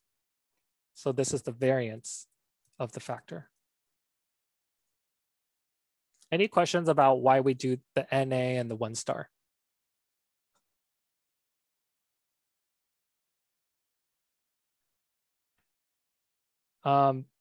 So there is like an easier way to do that. I don't know if I covered that. Okay, it is on the web page though. So if you want, you can look at the web page, but basically instead of doing this manual way, you in the CFA syntax, you can add std.lv equals true. And that's another way to do exactly what we just did without standardizing. You can leave it as default marker method and then do standard LV equals true. You can see that in the website. So that's more incentive for you to read the website. There's way more material on the website. Okay, so let's look at the output. Let's look at the estimate column. How do I know that this is now the variance standardization method? I think you guys know based on what we've talked about. Because there's no blank row for any of the variables. Right, the loadings are all filled out. There's no, yeah, okay. So that's one hint. Anything else? And the F estimate is 1? Yeah, and more specifically, we're estimating the variance here, right? So these are the loadings and then these are the variances. So really good job. And that's exactly how we know that we've done the variance standardization method when we fix the estimate to 1, all right, for the variance. Now, if we didn't do the NA star, we would have seen a 1 here. Is that okay? Well, technically it'll still run. I guarantee you it'll still run, but you're kind of like restricting, you're fixing too many things, right? You want to just identify model, but then you're artificially saying that that loading is now 1, which you don't want. Okay, so really good job. And then, so how do we interpret, like, let's say item the Q04 then? So basically now this is the factor is now 1. So the factor variance is now standardized. So you can think of it as like a standard deviation increase, right? So for 1 standard deviation increase in XPSS anxiety, so this is SPSS anxiety. Remember, it's a latent variable, so it's a circle. So for 1 unit increase in SPSS anxiety, item 4 goes down by 0.665 points. Now, be careful because the item itself isn't scaled to 1, the variance, okay? So it's in the original metric of item 4, okay? But the variance of that factor is now scaled to 1. So for 1 standard deviation increase in SPSS anxiety, I dream that Pearson is attacking me with correlation coefficients, goes down by 0.665 points on the Likert scale. Any questions about that?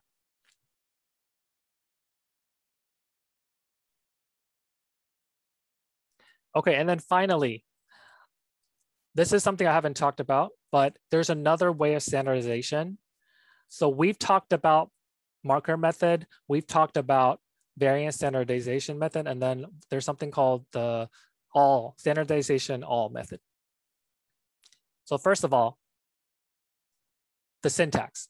So the summary, right? We can basically do the same model, but all we have to do is say standardize equals true.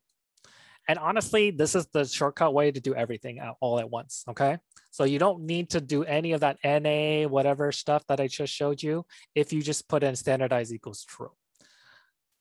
How do I know it gives me all 3 things? Well, you guys know that, okay, let me show you, okay, column 1, column 2, and column 3. You can put it in the chat too. Which one is variance standardization method? Column 1, 2, or 3?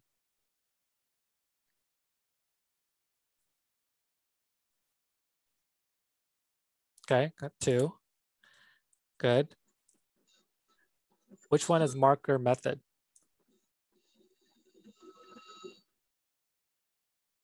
Yeah, exactly. One is marker method.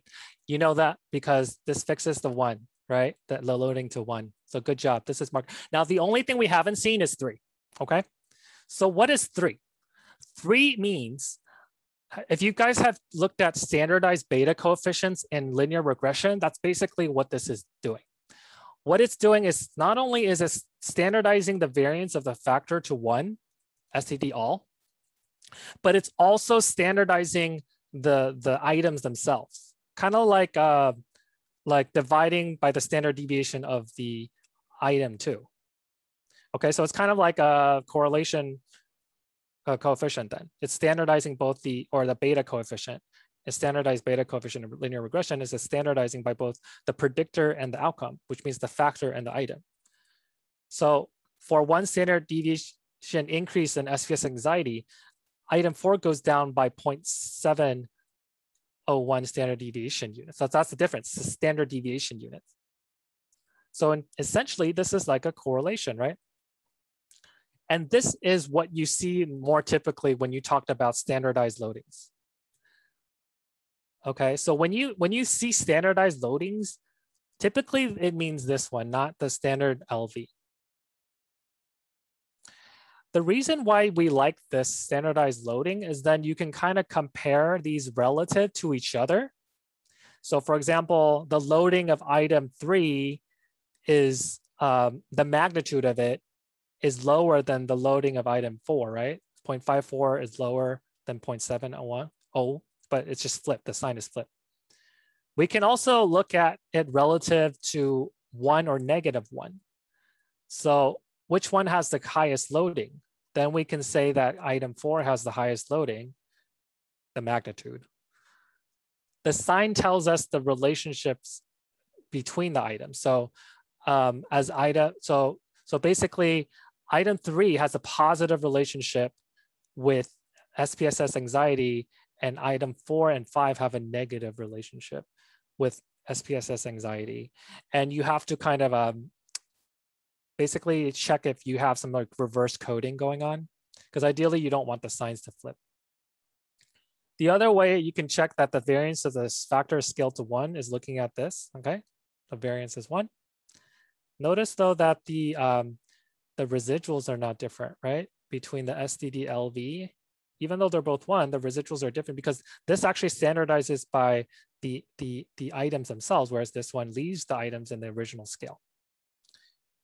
Any questions about interpretation of these columns?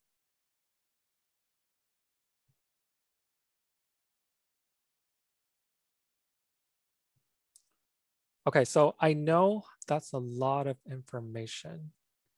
So what we're gonna do is we're gonna take a break, okay? And we'll come back at maybe 2:30, all right? So feel free to ask questions to me before then. Could I ask a quick question? Yes. About adding the intercept, when would you want to do that?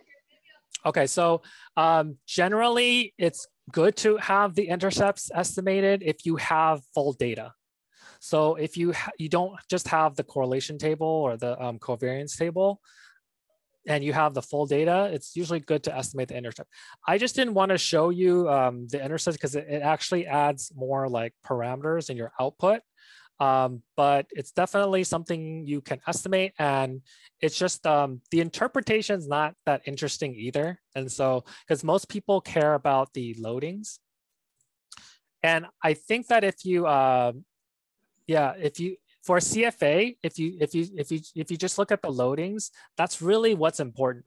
Some people don't really care about the intercepts, and that's why it's not really part of the output, but you can certainly estimate it. And I encourage you to do it if you have the full data available. Okay, but it wouldn't change the loadings, right? No. Okay. Yeah, you can try that, but I don't think it will change the loading. Yeah. So does adding intersects to the model, does it make the model just identical? Can you say that? You're cutting in and out. I can't really hear you. Adding intercept to the model, does it make the model just identified? That's a good question. Okay, so the model parameters are independent from the means and the covariances, right? So the known values will add additional parameters based on the mean you're estimating. So you're going to subtract those out anyway. So it's going to be just identified even with the intercepts. Okay, so that's a good question. But it's basically going to be like P times P plus 1 divided by 2 plus P. And then by estimating the intercept, you're going to cancel out the P anyway. So your degree of freedom is going to be the same.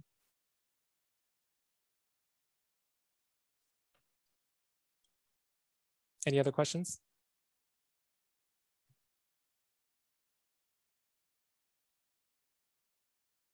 I know. So this is the thing, and the exercises will help, Kim, is this is assuming, I was looking at that too, and I was like, the relationships look kind of weird with these 3 items. But this is basically because we're not using the full survey, okay? So by using only 3 items, is it really assessing SPSS anxiety, or is it assessing something else? The more items you have, though, the more sure that you're gonna, and when you run the exercises, you'll see that the patterns actually kind of change. And so this is my argument, is that the more items you have, the better, more reliably you're gonna estimate the factor, okay? Here, we're only taking a small subset of the SAQ. The SAQ actually has 20 items, and I'm only even taking 8 of those, right? So definitely, yeah, look at the exercise a little later and see the loadings there, see if they change a little bit. But yeah, okay, so yeah, so basically, having those 3 items doesn't necessarily reflect SPSS anxiety, and you're gonna see some kind of a strange kind of relationship there. The other thing I wanna tell you is that this data set is completely made up, okay? So I think literally, if you guys have heard of Andy Field, I kind of like borrowed the data set from him, but basically I think he literally just like used a computer and like randomly generated some numbers. Okay, so don't over-interpret anything here, because the direction and the things may be messed up only because it's a fake data set. Okay, that's the real reason why you're seeing strange patterns. Johnny, Yeah. there's Yes. been a couple questions about when you should use the marker method versus factor standardization, the variance standardization method. Oh, okay. Honestly, in my experience, you don't use any of them. You use the standardize all method. The market method and the variance standardization method is literally like, what's the default, and then like, what's a solution, what's an alternative solution. Now, those 2 are going to be standardized using the standardize all anyway. Okay, so regardless of marker method or variance standardization method, that's just to identify the CFA. But then in terms of interpreting, usually you just use STD all.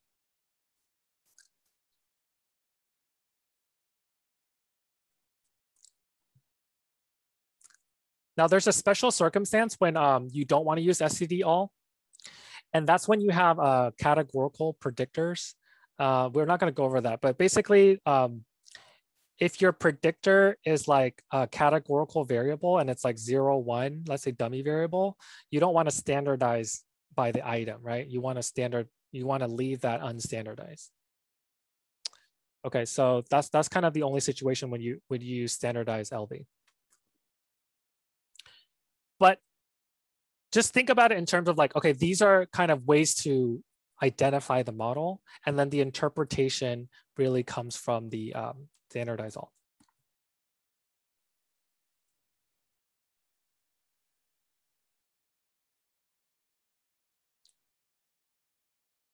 Oh, it's 2:30. Okay. Did you guys get enough break? Maybe it's not enough break. All right, so we just have 2 more topics. Really, like, this is the harder one. So if you have enough brain power to pay attention, I appreciate that. But it's gonna go quicker because I kind of removed some of the very, very technical stuff based on my colleagues' suggestions. So The last thing we're gonna, well, the last two things we're gonna talk about, and this is really the major thing, is model fit, because we talked about degrees of freedom, right? And then we wanna make sure that the degree of freedom is positive, so we have an over-identified model, right? And this is where we talk about, okay, so how, now that we have an over-identified model, how well does this model fit? Now, basically, did we have a over-identified model with our 3-item CFA? No, right? Because that was just identified. So can we even talk about model fit with these? No. So that's why for model fit, you really want to consider models that have more than 3 items, because a 3-item CFA is just identified. You want to have more than that. So this is a situation when you have more than 3 items, and we'll do that in the exercises. So the first thing you want to know is the model chi-squared, and the second thing you want to know is approximate fit indices. Okay, so this is where it gets a little math stat kind of, okay, so if this is not like ringing true, and I know it's like kind of a lot to process, don't worry about it too much other than how to like interpret the p-value, okay? All right, so the hypothesis in a CFA, and this applies to SCM too, if you're interested in SCM, the null hypothesis is that we already know these terms though. The model implied covariance matrix equals the population covariance matrix, right? If you think about the conceptually what that means, that's just basically saying that my model reproduces the population.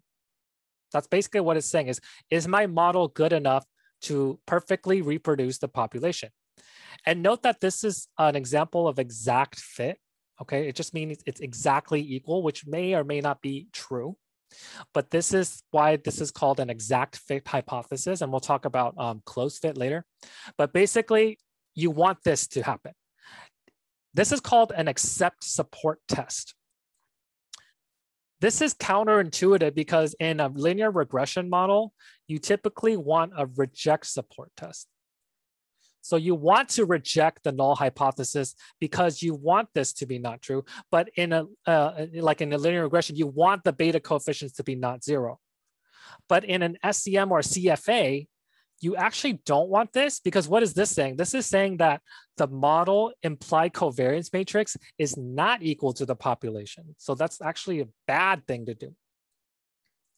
So what we do want is to accept, quote unquote, or fail to reject the null hypothesis. And what does that mean for our p-value? Do we want our p-value to be less than 0.05, or do we want our p-value to be greater than 0.05, assuming our alpha is 0.05?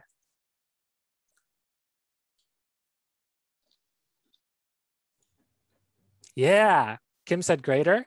That's exactly right, because by having a p-value greater than 0.05, we are failing to reject the null hypothesis, which is an accept support test. Very good. So we want this, right? Now, just an aside, it's actually kind of important. Given that we want to accept the null hypothesis, sample size is actually a deterrent, right? Because the larger your sample size, so sample size or n is positively correlated with power, or the ability to reject the null hypothesis, right? So that's a catch-22 or a conundrum, right? Because by increasing your sample size, you gain more power, but you're more likely to reject your null hypothesis. Does that make sense? So that's kind of why we developed other things besides the chi-square, because this is basically measured by the chi-square. Okay. All right. So now, in terms of that's an aside. If you know from linear regression, we are estimating the population with the sample. Okay. So you know that the null hypothesis is regarding the population, not for the sample. This is the population on the left. This is the This is the population here, and this is the sample on the second row. Okay. This is the model. This is the covariance. So remember, we have the model implied covariance matrix. We have the population covariance matrix. Now we have the estimated or sample model covariance matrix and the sample covariance. We've seen all these terms, right? The only term we haven't seen is this one. What this is basically saying is that I'm going to estimate all the terms I see up above. When the hat means I estimate. So lambda hat, psi hat, lambda, transpose hat, plus theta epsilon hat. What we've seen before were all hats, right?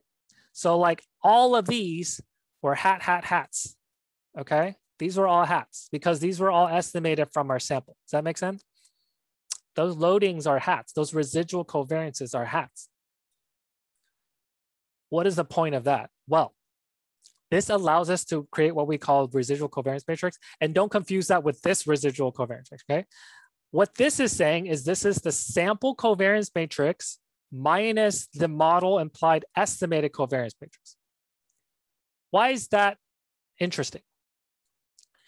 Because we're trying to say something about the population.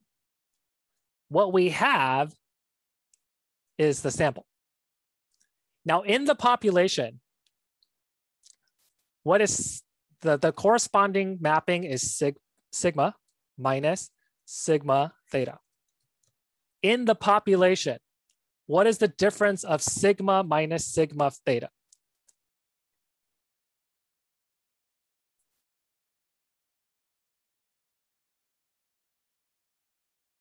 Look at the null hypothesis. Under the null hypothesis.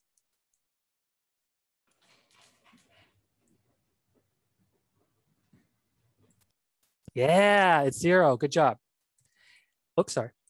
But that's a great response. But in our sample, is this necessarily equal to 0?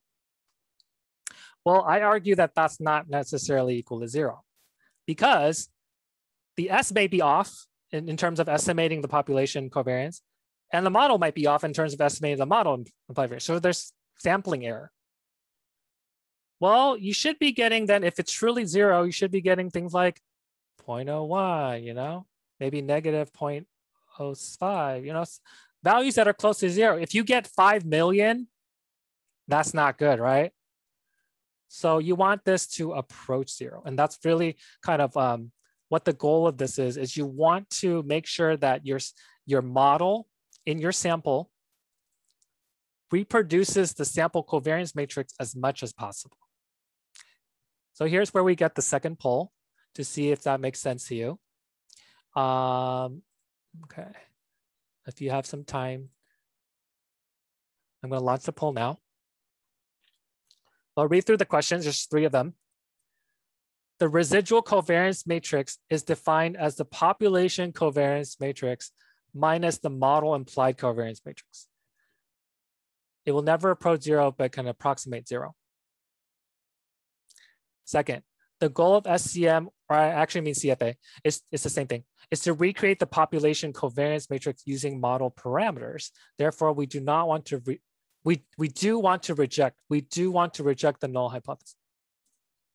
And then finally, the larger the sample size, the more likely we will reject the null hypothesis. I'm talking about CFA too. SCM and CFA are basically the same thing. Okay, so let me get something first while you do that.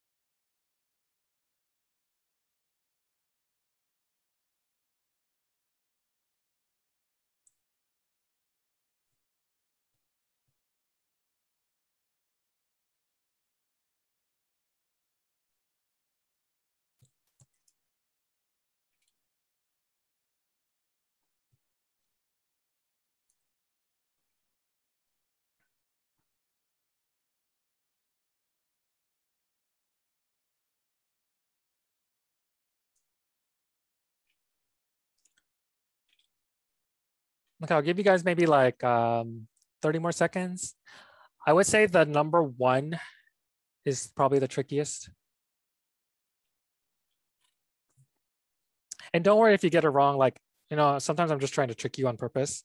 And my intention isn't to make you feel bad. It's really just to get you thinking about like, okay, what exactly am I saying here? And once you get it wrong, then you'll know exactly why you got it wrong, okay? That's part of the learning experience.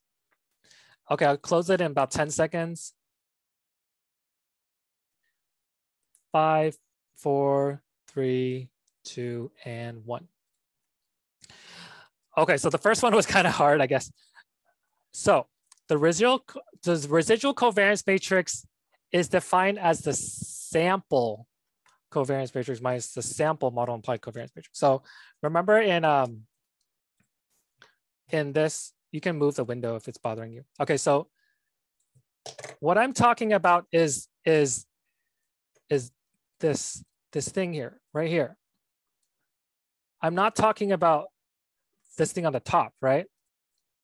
So what I was asking in the thing is this equal to the sample residual covariance matrix? No, because this is exactly 0 in the population, remember?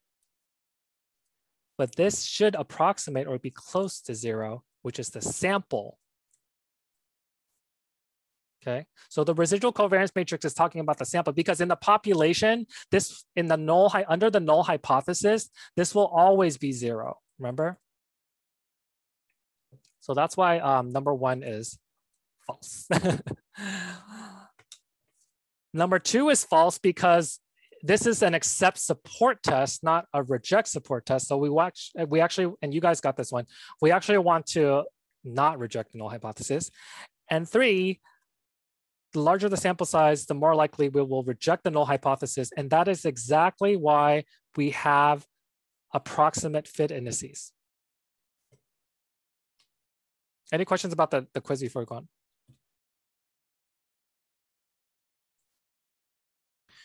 Okay, so this is basically what we're talking about in terms of the model chi-square. This is the model we just fit.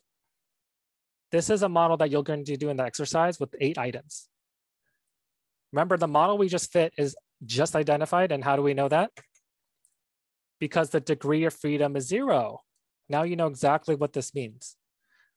That also means the test statistic is 0 because you can't calculate it. You know what these are, right? Free parameters. Now, let's say we have an 8-item factor analysis, 1 factor. Then we have 16 free parameters. And now we actually have a degree of freedom that's positive. That means it's an over-identified model. And then we can actually assess the test statistic. Now look at the p-value. What is this saying about our null hypothesis?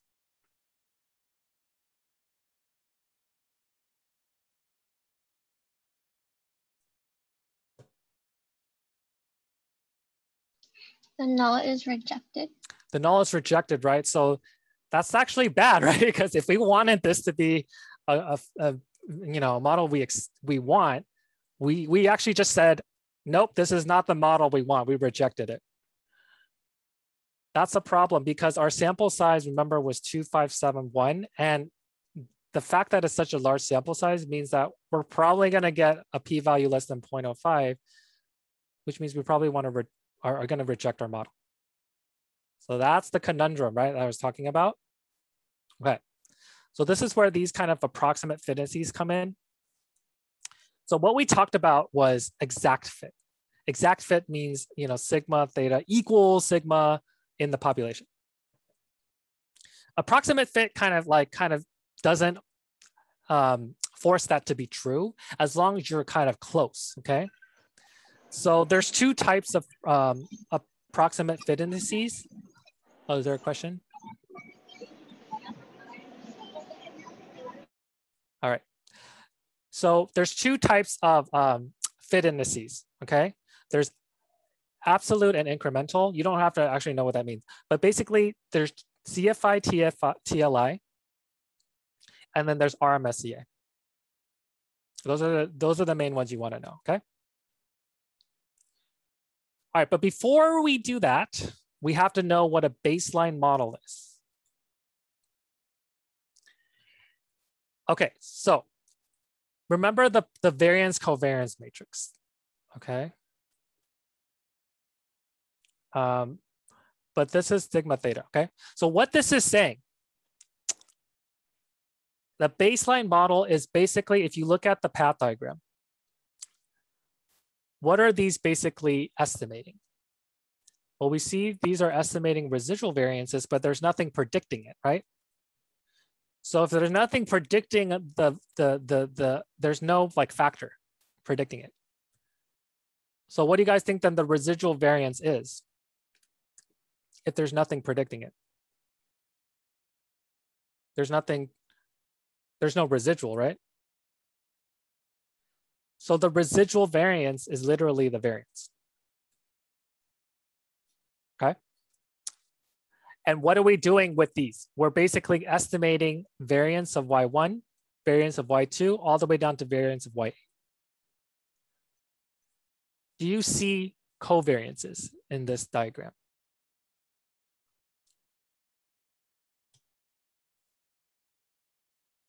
No covariances, right? What that means is then in our model implied covariance matrix, if you look at the highlight, we are estimating the variance of y1, y2, y3, y8, but we are not estimating any of the covariances. This is called a baseline model. Why is that called a baseline model? It's the worst model because in reality, variables are probably related to each other. And that's why we're doing the factor analysis, right? Now, what do you guys think the orange one is? What is this saying?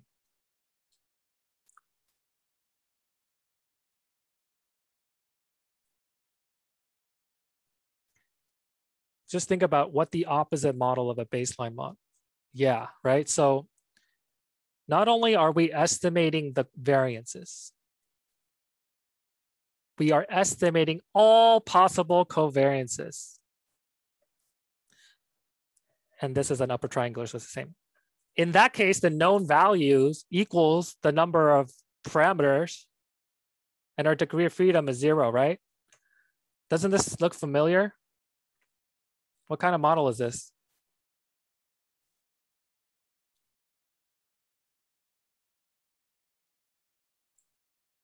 Saturated, yeah, exactly. And the other term for that is the just identified, which is exactly what we've been doing, right? Just identified or saturated. Okay, really good job. You guys are still awake, good job. Okay. To understand fit indices, you have to understand the difference between a baseline model and a saturated model. And think about where your model lies. Your model is somewhere between a baseline model and a saturated model. And that is the premise of fit indices. Okay, so bear with me here. This is as simplified as can make it without going too technical. What these approximate fit indices are saying, especially for CFI and TLI, not necessarily for RMSEA.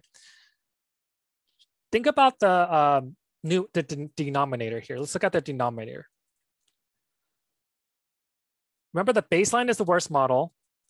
The best model is the saturated model. You can take the difference, right, of the saturated model to the baseline. That's the biggest difference you can see, right? That's the denominator. What about the numerator? Well, your model, called the user model, is somewhere between the baseline and the saturated, but how much between is it? So what you do is then you take the difference of these divided by the difference of the best to the worst.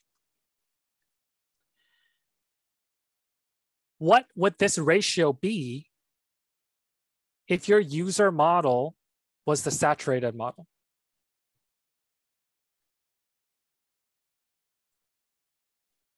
One, good job. Perfect. You guys are getting it. That is why we want, for example, the CFI and TLI to approach 1. Now, if you think about the opposite, if your user model is now shifted towards the baseline model, you're going to approach 0, right? 0 over 1 is 0, so that's bad. That is why you want the C of I and T of I to be between 0 and 1, TLI, but approach, or sorry, it should be in between, right? But approaching 1. Okay, so that's kind of the rationale for why you want a CFI or TLI to be close to 1. The RMSEA is just a little different, okay? Basically, remember we talked about exact fit? That's exact fit for the model chi-squared. The RMSEA just does something a little bit different where we talk about close fit. And basically, you don't have to know too much about like the null hypothesis, but this is what we call a non-central chi-square. It doesn't matter. Basically, what you have to know is if you get an RMSEA of less than 0.05, it satisfies close fit. If it's between 0.05 and 0.0 fit, it fails close fit, but it doesn't fail poor fit. So it's kind of in between. Okay. And then anything greater than or equal to 0.10 is poor fit. So that's not good. Okay. So if you have something like close fit or approximate close fit, then you're good to go for RMSEA. Okay, so this is just kind of a summary. The model chi-square, remember, it's likely to be rejected given the large sample size. Okay, reject more often, more likely. The CFI, remember, ranges between 0 and 1. Well, how big approaching 1? They say between 0.9 and 0.95 is good. Okay, so usually you want the CFI to be 0.95. TLI can be a little lower. It can be around 0.9. The CFI is always going to be bigger than the TLI. And then the RMSEA, you want it to be less than or equal to 0.05 for close fit. But honestly, I see a lot of people have, approximately close fit. Okay, so between 0.05 and 0.08 is okay. Okay, so let's look at the because we couldn't do the fit for the 3 item. I just show you a fit for the 8 item, and you'll be doing this in the exercises actually. But this is just a quick overview of what you're going to look at. So in terms of the lavaan syntax, you're going to add this right here. Fit that measures equals true. Remember the standardized true is just to get the standardized loadings. This is the only thing you add in this summary, okay? You'll be fitting this a little later. Now, we note the number of observations is 2571. That's big, right? So we're probably going to reject our null hypothesis. Well, that's the model chi-square with 20 degrees of freedom. This is the baseline, remember? It's the model where we specify only the variances and not the covariances. We have higher degrees of freedom because we're freeing up 8 additional terms. Don't worry about the p-value there, but that is the baseline model. This is what you're going to use to calculate the CFI in the exercises. Now, the important part, let's look at the CFI. What do you guys think? Well, the criteria was 0.95, honestly. We don't even satisfy 0.90. Okay, so it's not great, okay, but it's not terrible. Let's look at the RMSEA. Okay, it says poor fit, basically. Now, looking at the confidence interval, that's actually kind of useful, is you kind of want to see if this confidence interval, the lower and the upper, kind of reach the close fit and the lower, and then the poor fit in the upper, okay? So if your confidence interval was something more like this, then I'd be happier, right? Because then you satisfy close fit in the lower, and then you satisfy approximate fit in the upper. Approximate close fit. But here, let's look at the lower. The lower is barely, it doesn't even satisfy 0.08, which is kind of our requirement there. And then the upper goes pretty much equal to 0.10. You see that? So that's not really good. And the p-value is you reject the close fit hypothesis. So that's not good. Finally, you have this root mean squared residual that comes from the S minus sigma hat. We haven't covered that, but basically that's where it comes from. And then you just kind of standardize that and you take the square root. You want this, you know, close to 0, right? So this is actually okay for the standardized root mean residual. So my point here is that you need to take into context all the fit measures that you're given. Now, from an overall picture, though, it looks like this isn't the best fitting model. Okay. So can you guys think of ways to improve the fit of a model in CFA?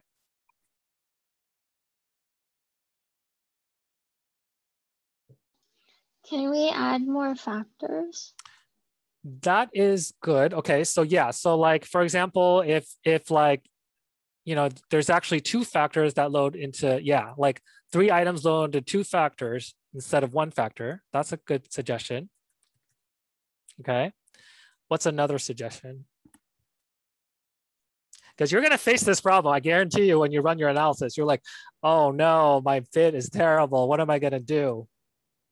Can you look at the fit of the individual items and then potentially remove some? That is really good. Yeah. So if you look at the loadings of some of them, let's say some of them, and I'm talking about standardized all, but let's say some of them were 0.8, some of them were 0.2. Well, maybe you want to remove the one that's 0.2 and then reassess the fit of your model. Okay. So those are all excellent suggestions. And, you know, like, honestly, CFA is kind of iterative. You kind of have to kind of play around with it. Just know that the more things you do with it, the more you capitalize on chance, okay? So I won't talk about this in this beginner seminar, but there's something called cross-validation that I recommend. And that's basically splitting your data set into a testing and a training data set, or training and a testing. So you start with the training and then you test it, okay? So let's say you have like 2,500. Let's say the first 1,571 we train, and then the next 1,000 we test. Okay, so you can like fit as many models as you want in the training, like remove items, add more factors, and then you settle on one final CFA, and then you do the test and then see if this fit is good there. If your fit is good, just as good as in the training, then you've cross-validated your CFA. Does that make sense? And if not, request the advanced seminar for CFA. All right, so those are great suggestions in terms of improving the model fit. Okay. Okay, we're not going to take a quick, because this is really quick, okay? So basically, like someone suggested, sorry, I should know your names by now, but I haven't looked at your name. But I think you've been responding a lot. But basically, we can think about adding 2 factors, right, instead of 1 factor. Well, just know that lavaan does something by default, okay? Not only does it do marker method by default, it also does the covariance by default, okay? So by default, lavaan will covary the factors. And if that's not what you want, you have to turn it off. The other thing is this. Notice how many items are loaded onto factor 2. Let's say this is like now SPSS anxiety, but then this is more like computer anxiety, like overall anxiety with technology. Okay, so that's kind of what I mean by like a second factor. SPSS anxiety and computer anxiety should be correlated, right? But what if I only have 2 items, like computer, I hate using computers for Y6. I don't even remember, but let's say this is like, I don't know how to fix a computer or whatever, right? Let's say you only have 2 computer items in your survey. But what did we remember about identification? Remember that for identification, we needed 3. Okay, so I won't go over the details. This is basically going to be in my advanced seminar if you take it and if you want it. by correlating the factors, it automatically identifies a 2-item factor, okay?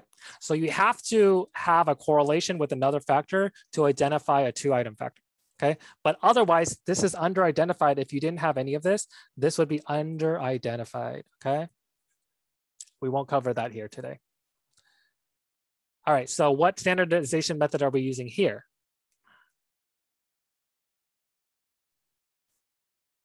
Are we using marker or variance standardization? Variance standardization, right? Can we use marker? Of course. Can you mix and match? You can. Like you can do, I think you can do one here and then do variance one here, but I wouldn't recommend it. I just basically choose one. Okay. Now in terms of lavaan, basically you just do a second factor, right? So instead of calling it F, we're going to call it F1 and then F2. And then there's 2 items that load onto F2. And then there's 1, 2, 3, 4, 5 items that load onto F1. Now, maybe this is a trick question, but like what that method am I using here, standardization?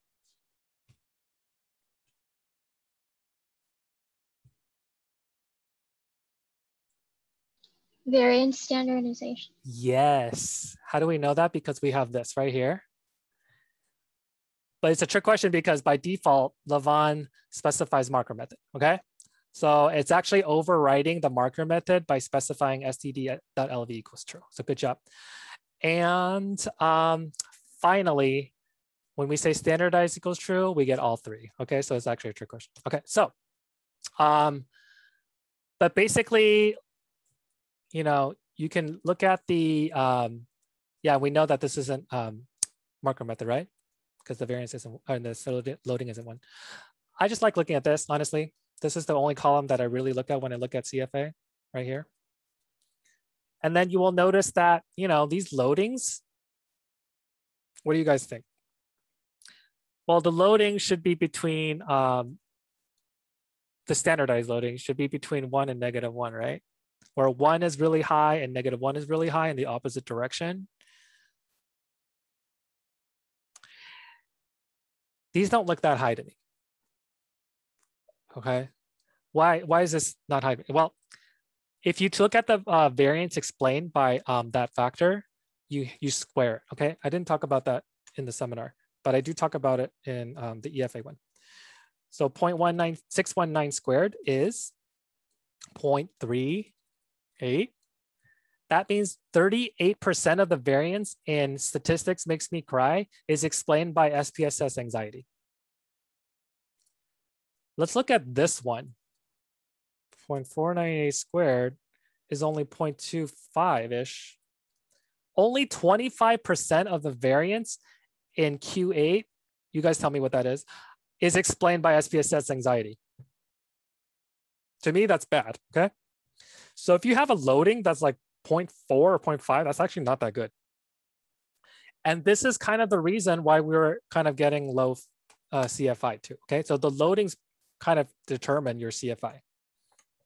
Okay, so this is not the best fit. Honestly, none of these are really great factor analysis models. I'm just showing you the real world because, you know, in textbooks, they always show you like perfect data. Like this is the real world where you're not gonna get perfect data, okay? And some of the correlations, the direction doesn't make sense sometimes, okay? So that's reality, okay? So that's kind of the loadings. Now the new term we have here is this, right? And remember the double tilde means covariance. This is the covariance. And actually you can think of it as the correlation because they're standardized now here. This is the correlation of factor 1 and factor 2. That is pretty high to me. That means that SPSS anxiety and fear of technology is highly related, but they're not perfectly related, so you're not going to get a 1. Okay. And again, these are the residual variances. And then these are the variances of the factor. And we know that these are standardized because these are 1s, which means this is not marker method. This is variance standardization method. And this is not variance standardization method, this is standardize all, because I see the residual variances are different from the variance standardization method. Any questions about that? I think that's kind of the major thing that I want to talk about. And then finally, what if you want to uncorrelate? What would you do to uncorrelate these factors? Set the covariance to 0. Exactly, good job. Okay, so basically right here is the extra term. F1 covary with F2, set the covariance to 0, perfect. Now, you probably don't expect this, but this is the output you get. Okay, anyone have an idea of why this is giving me this warning? Now you're the tech support. Can you say that again, or if you were talking to me? So why is this giving me an error? I ran it's not the syntax. I guarantee you it's not the syntax. This is where you have to kind of know about identification. Because now F2 will not be identified. We have only 2 items. Yes, perfect. Okay, so like I said before, and perfect job of understanding that is that we have a 2-item factor here. And when I said it's identified, it's when these are correlated, but now I turn these off, whoops, and those are no longer identified. Very good job.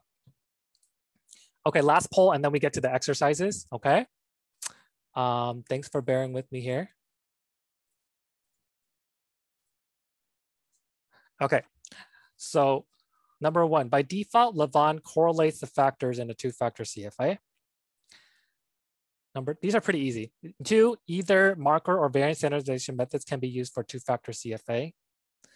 And then 3, turning off the factor covariance that's probably the trickiest one. Turning off the factor covariance is an assumption. It doesn't mean that there's actually no factor covariance in my system.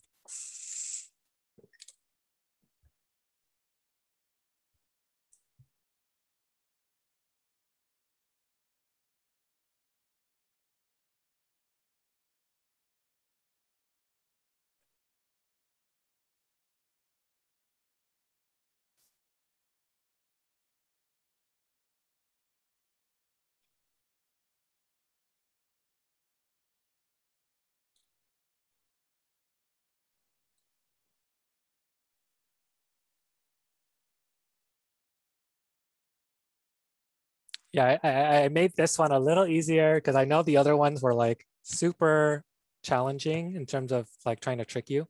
This one should be pretty straightforward. So trust your instinct. I'll give you guys maybe 20 more seconds.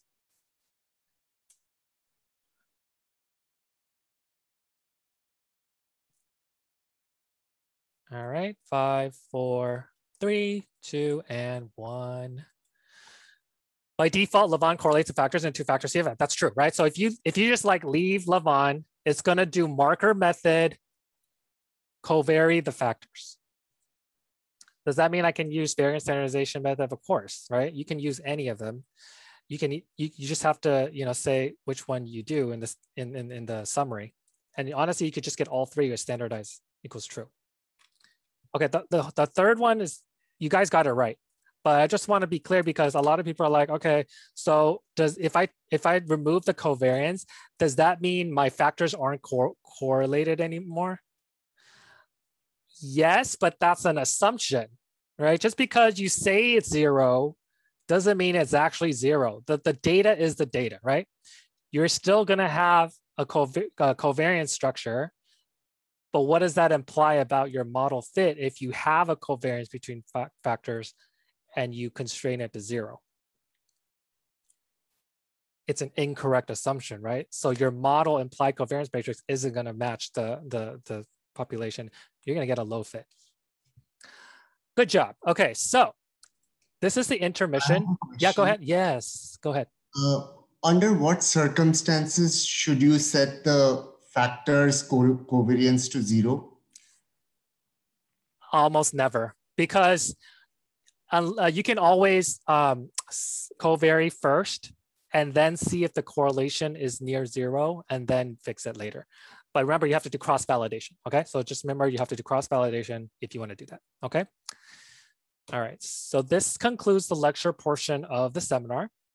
What we're gonna do is we're gonna take a quick break while you set up your R Studio.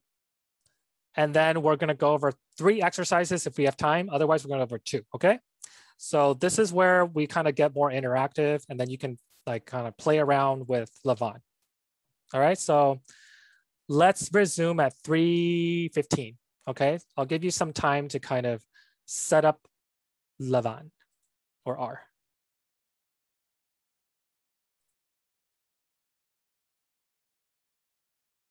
Okay.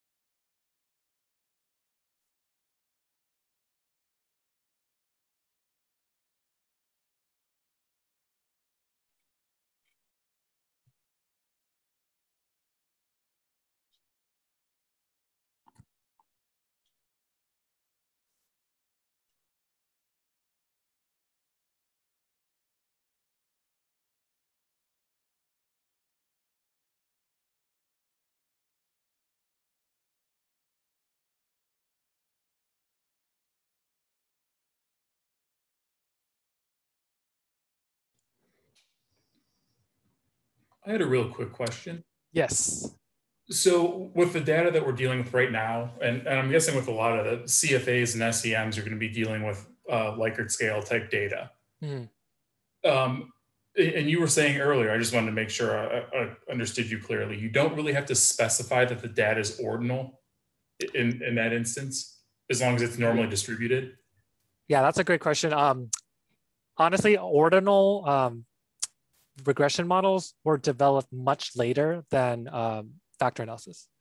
So like if you know like ordinal logistic regression, that's something that wasn't developed much later when they developed something called generalized linear models. And that was like, I don't know, like 80s or something. So factor analysis was developed in like 1900s. Okay, so you're not gonna get a lot of overlap there. And really, as long as your data is like, let's say the number of categories is like around 4 to 7, I think that's okay. As long as it's not like 2, right? It's not like a binary yes, no. There's other methods to deal with that. But yeah, you wouldn't treat it as ordinal. You would treat it as continuous.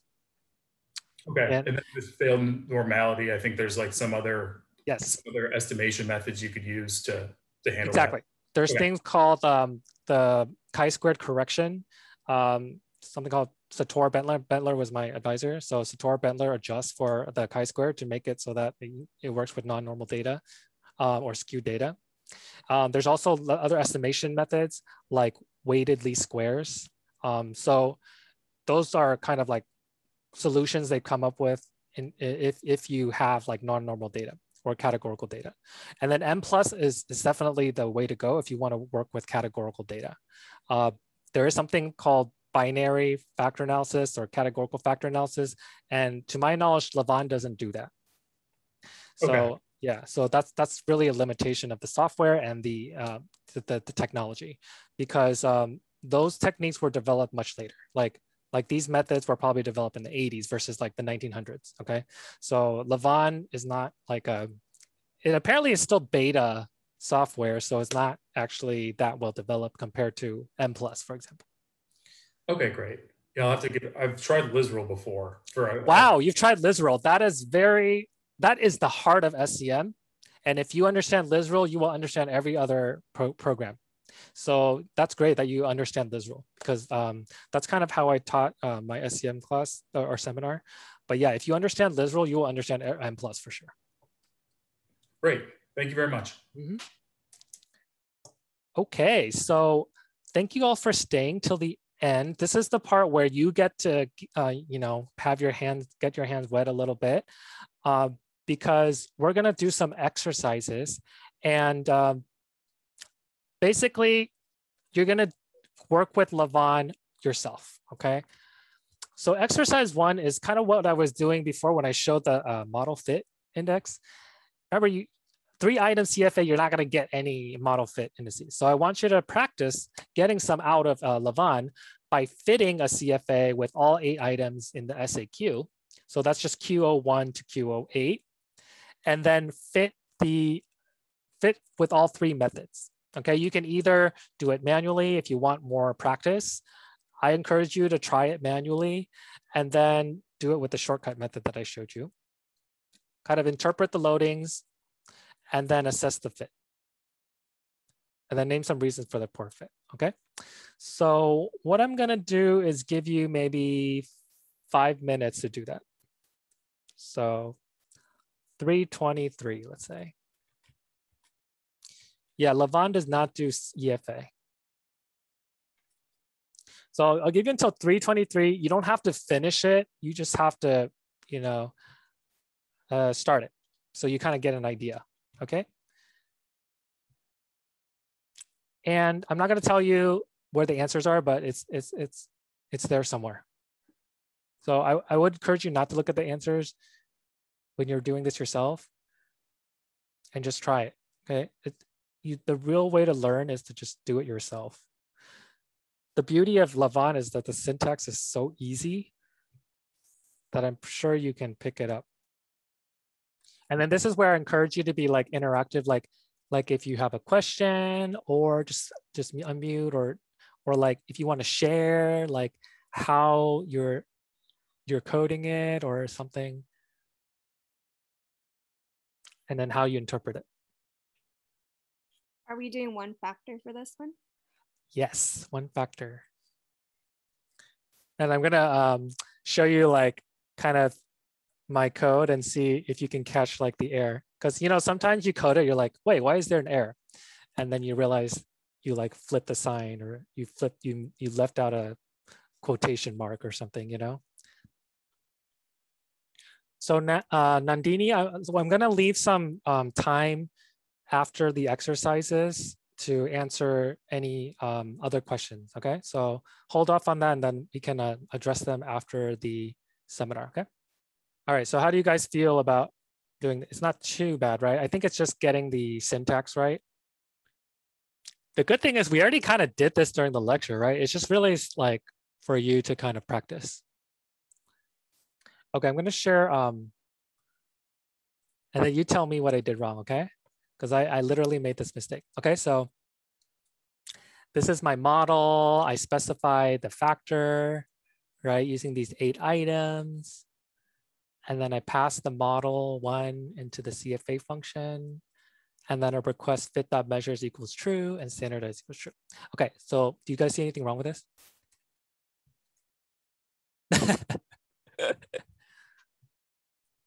So what was the error?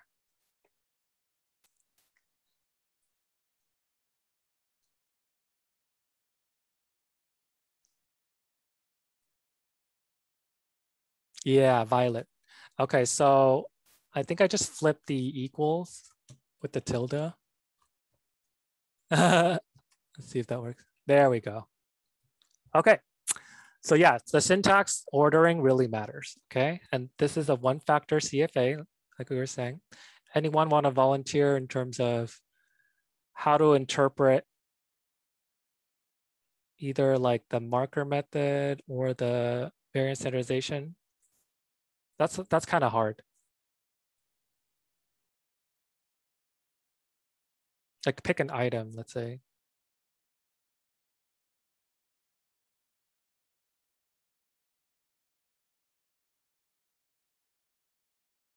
No, it's kind of scary, right?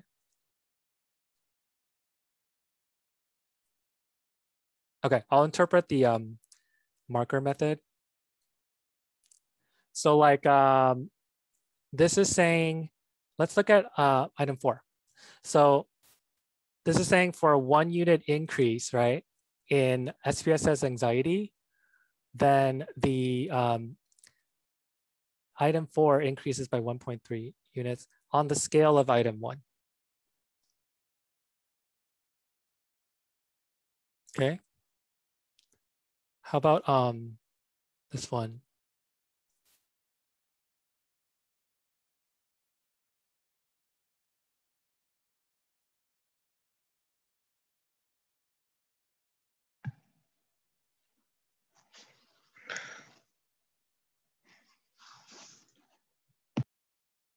Okay, no volunteers?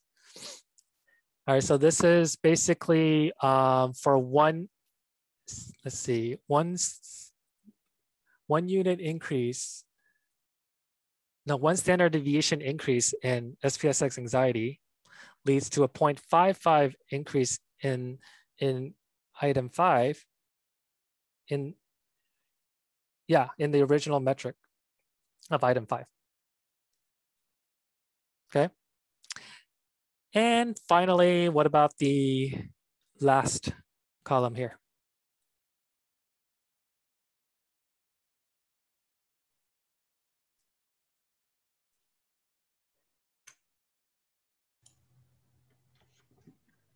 For 1 standard deviation increase in our factor, item 5 goes up by 0.574. Perfect. Standard deviation units. Perfect. Thank you. What is your name? Dano. Daniel? Dano.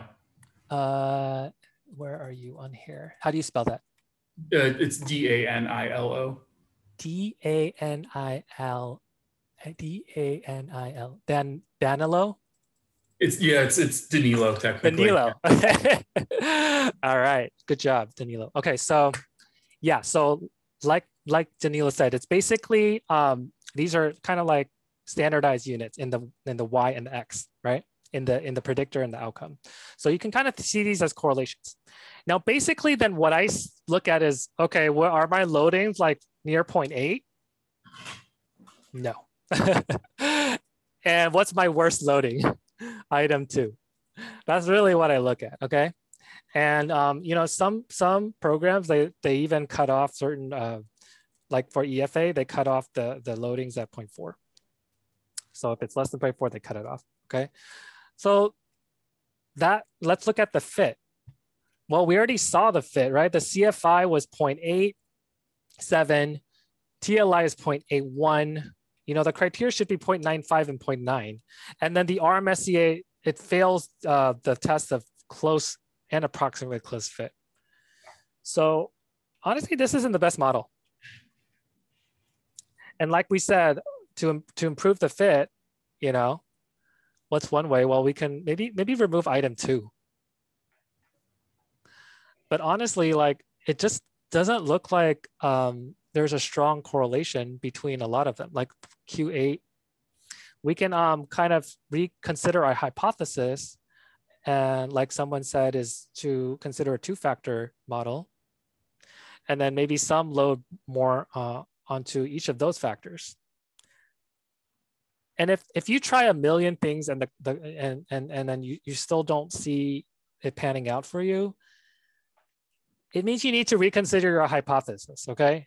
If your hypothesis is that this is measuring SPSS anxiety and you're getting super low loadings, it means that these measures are not reliably measuring the same thing. So think about like changing your hypothesis. Maybe this isn't SPSS anxiety that you're measuring. Yeah, and I won't talk, yeah, go ahead. If I'm adapting a scale, then all I need to show is all the items are loading onto the factor, right? That is the first step, yes. You have to make sure that the loadings are high, that you get a high CFI, TLI, and a low RMSEA. That's the first step. And then I won't talk about the other stuff, but basically there's something called the validity. So you have to make sure that your scale correlates with an established scale, okay? So that's called validity. That's called construct validity, but I'm not gonna talk about that here. Okay, all right. So how do you guys feel about that one? Not too bad? Maybe the interpretation was a little tricky, right? But honestly, like most people don't interpret the marker method or the variance standardization method. They really just interpret the last column, which is the standardize all method. Okay, so second exercise, we're going to now, like someone said, let's try to see if, let's fit the first 4 items to factor 1 and the second 4 items to factor 2. Choose any standardization method. You can do all 3 like we did. And then what I want you to do is remove the item with the lowest loading. How about remove the item with the lowest loading in each factor? That's what I meant, okay? So not all the items with the lowest, but the lowest loading in each factor. Now compare the fit of that to the first model you fit. And then finally, uncorrelate the factors, because by default it's correlated, right? And then compare the uncorrelated model to the correlated model. And what I mean by the uncorrelate the model in B. Does that make sense?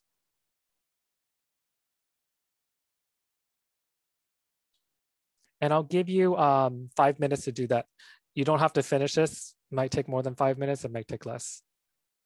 But just get to as many as you can.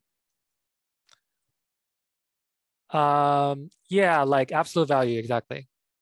Kim. For the uncorrelated 2-factor model, do you want us to fit, use all 8 items again? No, use the one that you whittled down. Okay. Mm-hmm. Johnny, Mm-hmm. would you be able to say a word or two about AIC, BIC?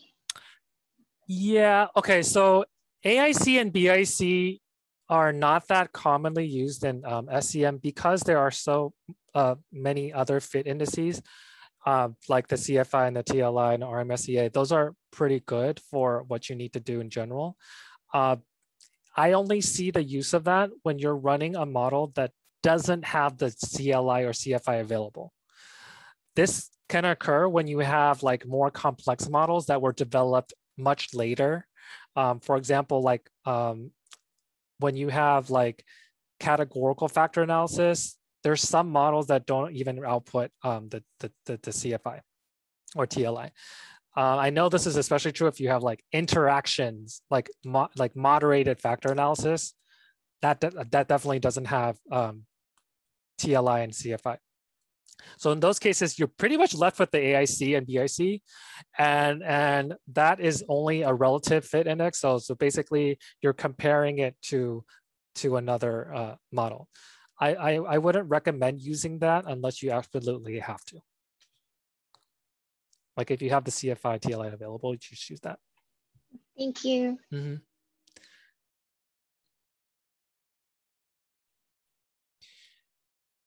Okay, how do you guys feel about this one?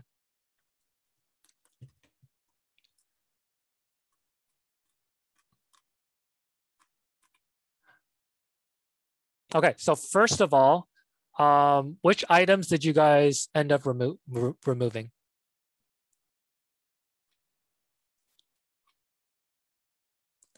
Okay, I got, yeah, so 2 and 8. Did everyone get 2 and 8? Yeah, like, let's see. Let me share my screen. So this is my first one. 2 and 8, right? Good. Yeah, and which columns did you guys look at? Basically, I just look at the standardized all, right? It's hard to tell, right? You can't use marker method really to compare it. You can kind of use variance standardization method also. And then I removed 2 from factor 1. And then I removed 8 from factor 2, okay? Now look at the fit first. Okay, so CFI TLI 0.88, 0.82. Now let's fit the one where we remove them. Did you guys get 0.917 for the CFI and then 0.844 for the TLI?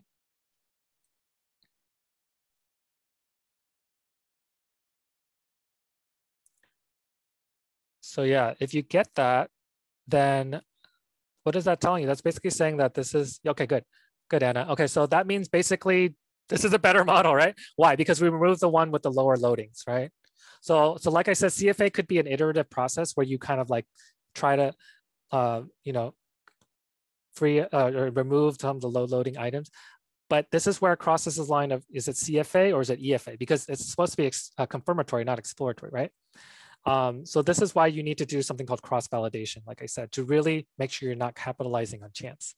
There's also something called modification index, which I didn't talk about today, but that's another way to kind of look at, okay, if you don't really know, like you let this like algorithm tell you which parameters to add. But yeah, go ahead. Hi, Johnny. I have a question. So the first time I did it, I forgot to remove 8. So after I remove 8, so CFI went up and TLI went down a little bit, like it's 0.01. But how could that happen? Wait. So you said TLI went down? Yeah, because I typed it wrong. Because the first time I forgot to remove 8.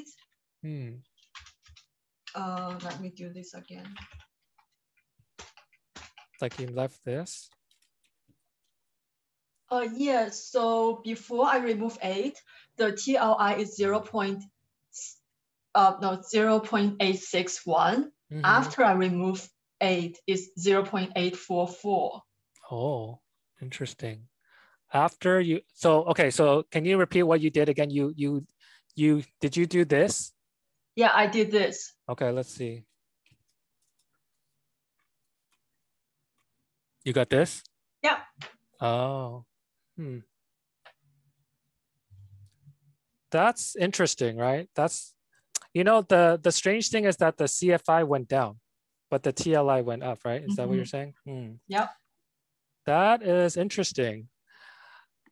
It might have something to do with the formula itself, because the TLI uses something called relative chi-square, and the CFI uses basically the non-central chi-square. So there could be some slight differences in the pattern. But I think in general, that's why they developed those criteria. So you kind of just want to see if they approach 0.9. And the other thing is, if you're getting different results, you want to also confirm it with other things. Like, how about the RMSEA? Okay, did the RMSEA go down? How about the chi-square? Did the chi-square go down? Okay, so you want to confirm it with the other things too. Okay. Okay, thanks. So, yeah. All right, so I got that, and then you guys know how to unconstrain the covariances, right? By setting the 0 star. Now, what did you notice about the fit?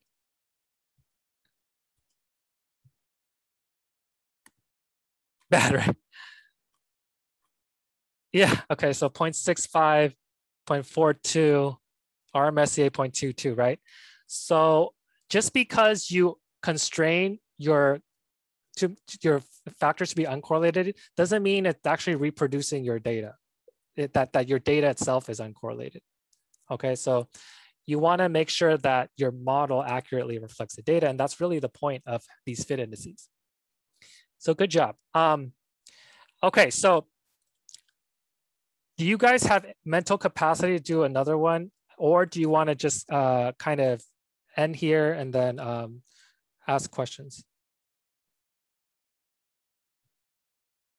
You can type it in the chat, or like, you want to do another exercise, or just end here and ask questions?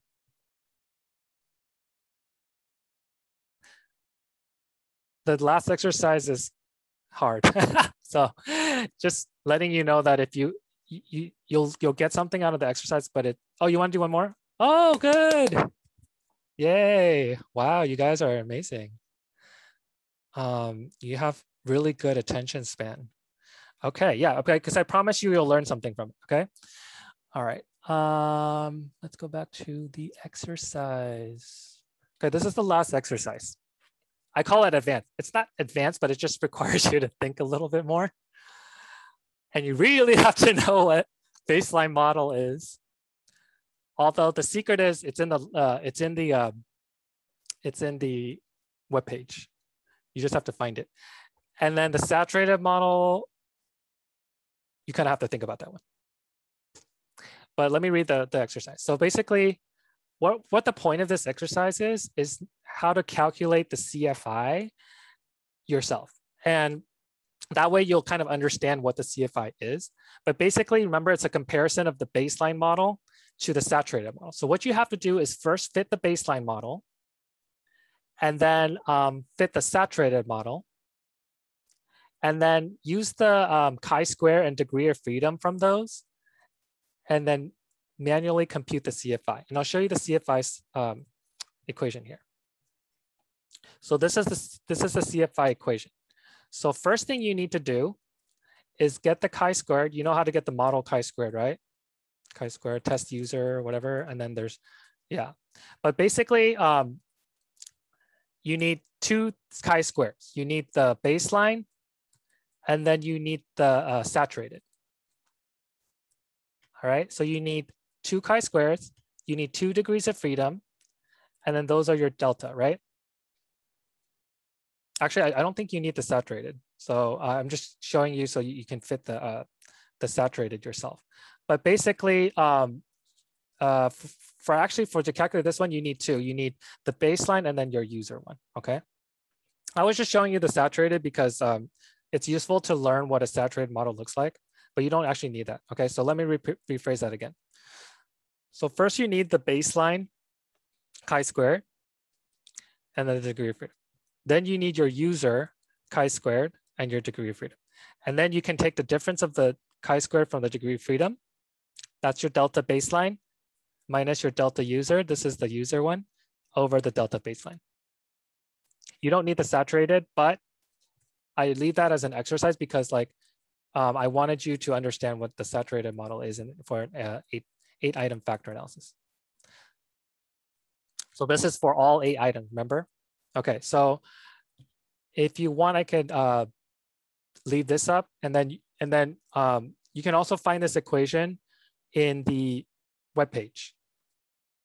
And I give you a hint. Go ahead. Sorry, can I ask a quick question about the fit measures? Yes. So if you're using CFI, SR, MR, and Ramsey, let's just say as your 3 fit measures, if you kind of pass 2 out of the 3 of them for cutoff, so you said like CFA has to be like 0.95, for example, if you have that, and then same with for SR, MR, if you kind of fit the cutoff for what's considered good, but you don't pass RM, SEA, is that okay or considered acceptable if you're like past 2 out of 3 of those? Yeah, so that's why there are so many developed, because you really want to take it in the context, right, of your whole model. So if you're saying 2 out of 3, well, okay, then you have to kind of look at your loadings. Make sure your loadings are high. Like you don't want loadings that are in 0.2 region or 0.4 region for the standardized loadings. If you see that, then you think about removing those. Additionally, if you're saying 2 out of 3 and then your loadings are all pretty high, then yeah, that's fine. So it really is in the context of other things too. Yeah. Okay, perfect. Thank you. That's super helpful. Mm-hmm.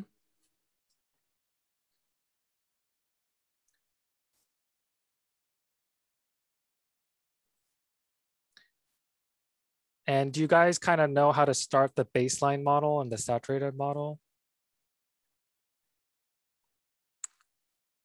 That honestly is a little advanced, okay? So, but I hope you can derive it from the slides I looked at. You can go back to the baseline slide and the saturated slide. Remember, the baseline is everything without the covariance, and the saturated is everything with the covariance. So fit the covariance model, right? The hint is you need all the variances and covariances in the saturated model, and then you can use the plus operator to add multiple covariances in one line. So that's the hint.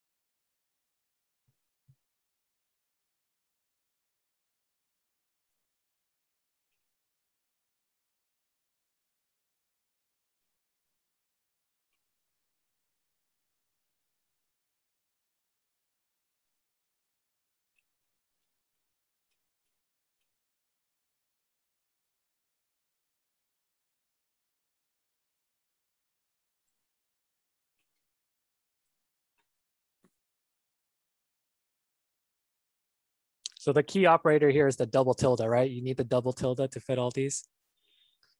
So you need double tildes and then you need plus.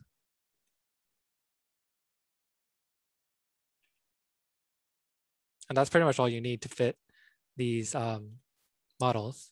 And then you just need a calculator to calculate the CFI.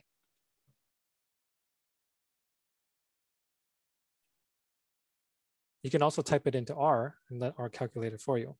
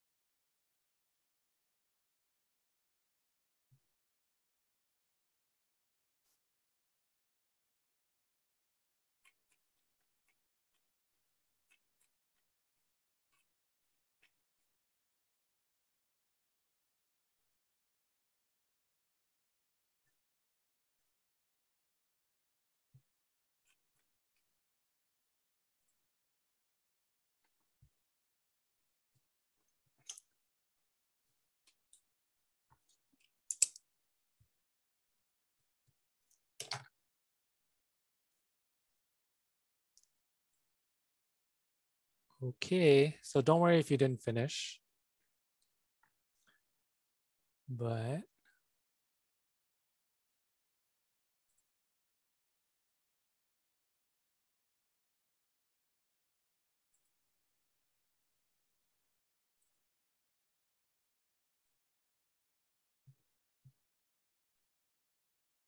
okay. So you can see the answer is already there. What did you guys get? Did anyone get the CFI?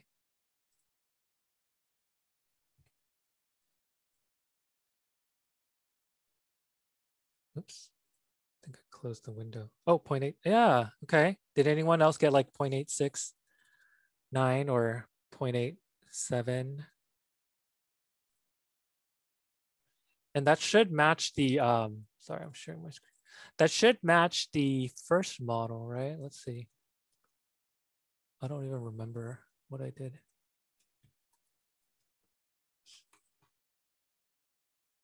No, I think it was something else. What? No, it's the one where you have all 8, right? Which one? Where did I put that? Yeah, the one where we have all 8.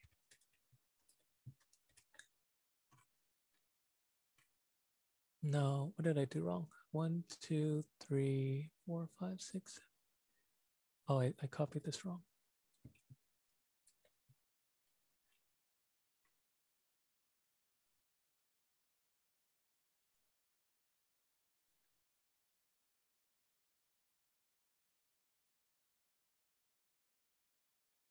Yeah, I think it's probably rounding error too. Let me just make sure.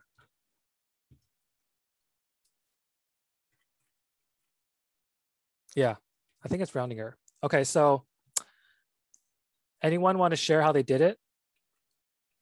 It should be around 0.87, right? Okay. So the baseline model was directly from the web page.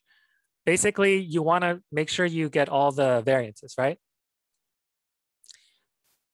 And no covariances, right? By default, it doesn't estimate the covariances. So what you want to do is then just say, item 1 with item 1, and then just do that for all the items, okay? So that's how you do the baseline model. And then you should get, so So you look at the model test user model, right? So you don't look at the other one because that is but you can verify that that is the baseline model.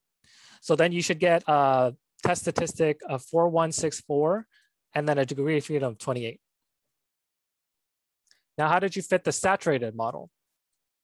Well, basically it's the variances plus the covariances, right? So then I basically add the variances here. I copy that. And now I add the covariances. And basically you don't want to duplicate them, right? So you want like 1 with 2, 3, 4, 5, 6, 7, 8, 2 with 3, 4, 5, 6, 7, 8, etc. until Q7 with Q8. And that's what I meant. You can now simplify it by adding. So that estimates the covariances. So you basically have the variances and covariances. And then that's the saturated model. And you know that because the degree of freedom is 0. Now, which one, do you use this one for the CFI? No, I'm just demonstrating this for purposes of demonstration. Now, what I think you should get, and correct me if I'm wrong, is I think you should use the model test here, right? 554, and then degree of freedom is 20. And then you can verify that this is the same as that baseline model here in the test baseline. Okay, so if you subtract that from 20 and then you subtract this from 28, and then you follow the formula, you should be getting the CFI. Okay, so let me know if you guys get something else. But here's the answer. Okay. All right, so I think that's a good time to stop, but thank you all for participating. You guys were excellent participants. One of the best audiences I've had, and you guys looked like you were participating and engaged throughout the whole seminar. So thank you for that. And I hope you found that helpful. If you are interested in like a more advanced CFA seminar, like let me know, or like a SCM seminar that's more advanced, let me know. Otherwise, this is the conclusion of the seminar, and then you are free to go, or you can just stay and ask questions about things you didn't understand, or just general questions about CFA. Okay, but thank you so much.